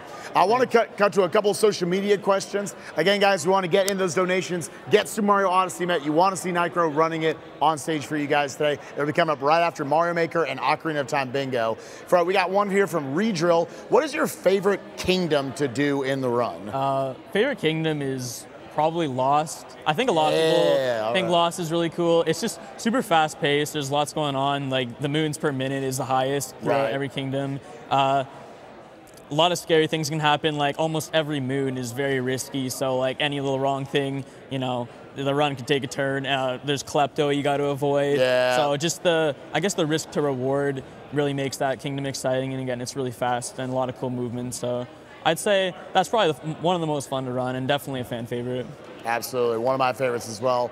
We got one here from Supersonic71087. Shouts to Supersonic, hope you're doing well. What is the most difficult trick in the run? What's probably the single trick you're most worried about hitting? Snowdram, the trick in snow I'll be doing right when I show up to that is, it's like this perfect, it's almost like near perfect inputs to get onto this cliffside. You're only supposed to get to this moon through a painting like post-game from like the Mushroom Kingdom. So you're not supposed to get there, but you can just like barely make it if you actually do the right inputs. And it can be really scary. If you're going for world record, you miss it once, it's completely over. You're dropping all the way down. Yeah, it's pretty far into the run too, so it's pretty devastating to miss. So I'd say it's probably the most scary trick to do, but I really hope to show it off. I've been playing too much OOT randomizer. I watched you do it for the first time in the back room. I didn't even know that was part of the route. Looks terrifying. It's unbelievable you can even get access to that. Yeah, it used to only be like a 2-player strat actually. But yeah, the fact that we can just barely make it. People figured out how to just make the vectoring just enough. Sure. The cap throw is the perfect time. It's really interesting. Do you see? You brought up one quick aside from that. You just bring up two-player. Two-player is actually pretty sick in this game. Yeah, two-player is crazy. Do you see yourself realistically trying to find someone to co-op this So with? I have a buddy, one of my mods, Travis Percent. Shout outs to him. He couldn't make it. But we actually started like toying around with two-player a little bit. I was thinking about going to it someday. It's just, we don't always have enough time because, unfortunately for two-player, it's not an online thing. You gotta be in the same room and stuff. But it's really interesting, and still to this day, the two-player world record is actually still faster than the one-player.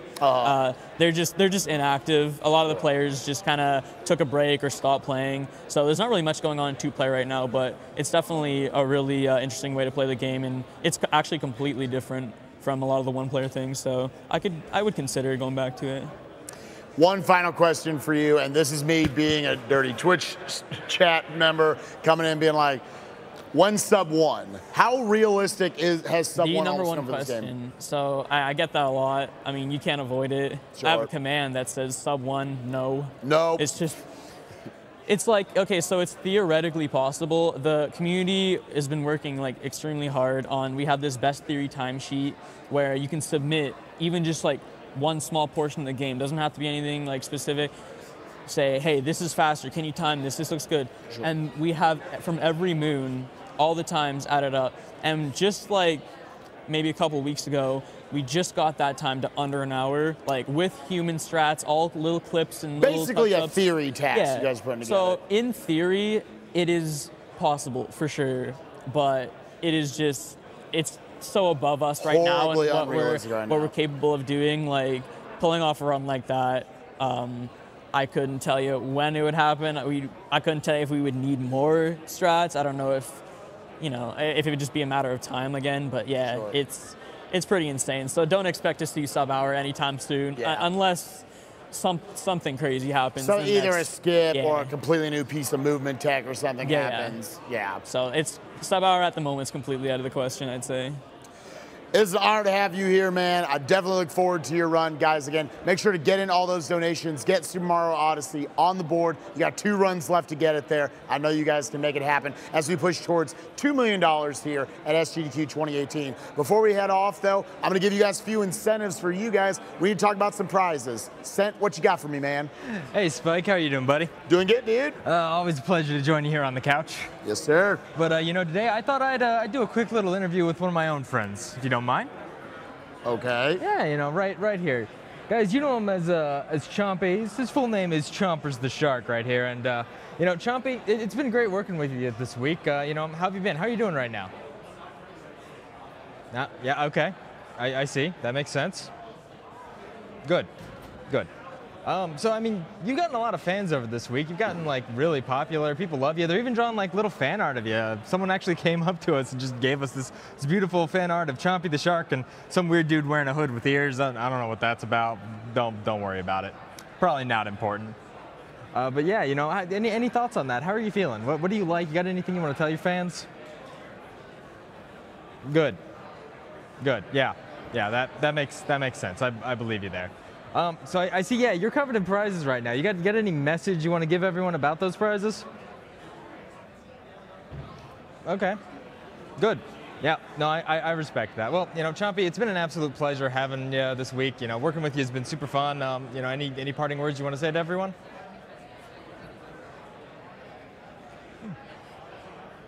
Oh, okay.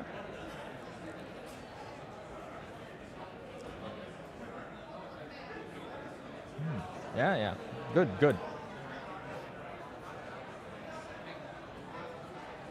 All right, well, it was good having you. Thanks so much for being here. We're gonna leave you there because you seem to be buried under the prizes. Now, speaking of those prizes, Spike, we got some good ones to show off. What, you've never seen a man interview a shark before? Might be a first. Whatever. You never know what's gonna happen here. So guys, we got a bunch of really cool prizes for you.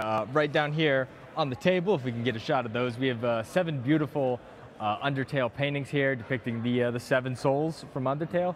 Super cool. They come to us via Iggy Zig. I believe they are a $20 minimum donation. As a reminder, guys, every prize we're talking about right now is going from now until the finale, so you guys got plenty of time to get in those donations, and you're gonna want to get in those donations because, like Spike said, Mario Odyssey still needs a good $60,000, $70,000 to make happen, and you guys want to see that run. I want to see that run. Absolutely. Of course. So some other great stuff we have here from our good friend and illustrator, Kari Fry. We have Legend of the Hero depicting all kinds of her wonderful art from Legend of Zelda. You know, items, characters, enemies. And she actually went ahead and even signed the book and dated it to SGDQ 2018 for us. Oh, wow. Very nice of her, and that's a $5 donation. That is an absolute steal for that prize. Yeah. And you know what? I keep seeing people who don't know about this. So the dust jacket of these books, and by the way, the actual like printed cover of this is beautiful. But the dust jacket of her books double as posters. Oh. Yeah, no, it's a nice little extra feature there. Yeah. Sick. Huge fan. So I'll just pass that over to you, Spike. Now, from our friends, look at them myself. Toby Fox and Fangamer, we have a bunch of Undertale plushies. I mean, you've seen them, Spike. We got all of them. We got Papyrus, we got Timmy, we got Sans, we got a lesser dog. Everyone loves someone who's lesser never dogs. played this video game before, my connection to these, my God. I mean, they're adorable, I can say that. Come on, Spike. Everyone loves Goat Mom. You love Goat Mom, yeah, right? Goat Mom. It's a mom and it's a goat. Yeah, sure. What's not to love? We got little mini Timmy there, you know. All right. It's all good, and I believe those are a $20 minimum donation until the end of the finale. So Spike, let me take these off of you real quick. Sure, yeah. We're going to go get set up real quick. Looks like you got to go get mic'd up for a run that may or may not be happening in a few minutes here. Yeah, exactly. Probably pretty important. I'll scoot over. Thanks, Spike. I appreciate it.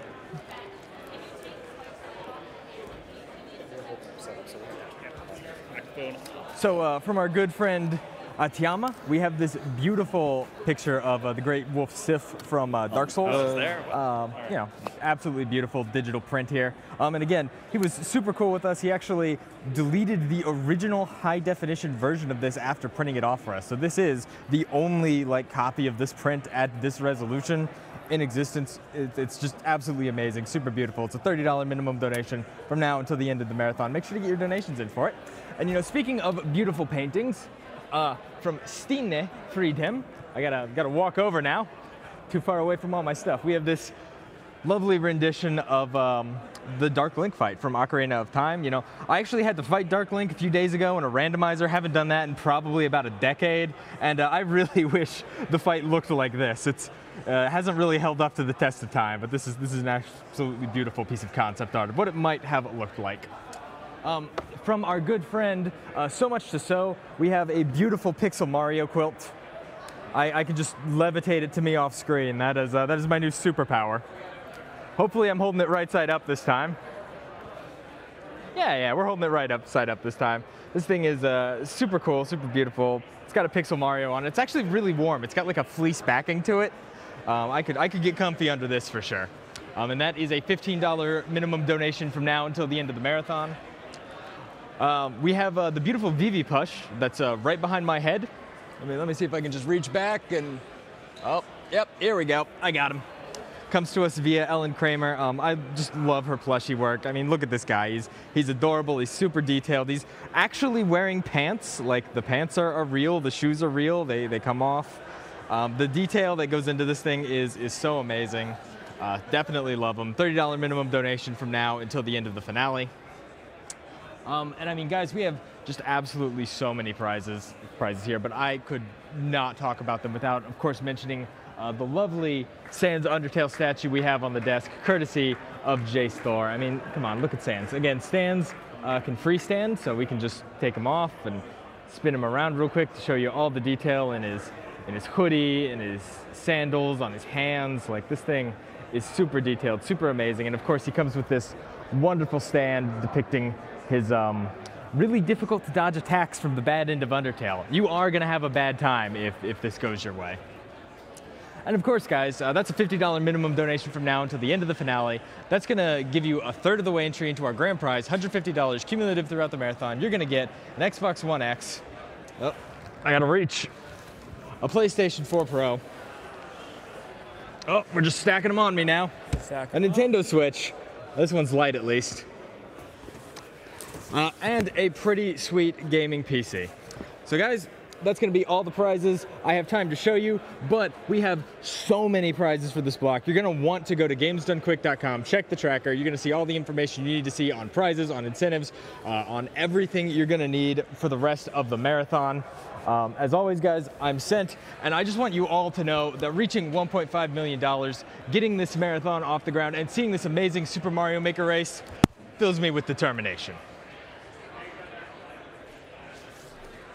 And thank you so much to Spike Vegeta, Nicrovita, and Sent for that amazing interview. We're going to take a quick Twitch ad break here, and then we're going to get started on the Super Mario Maker run, so please stay tuned.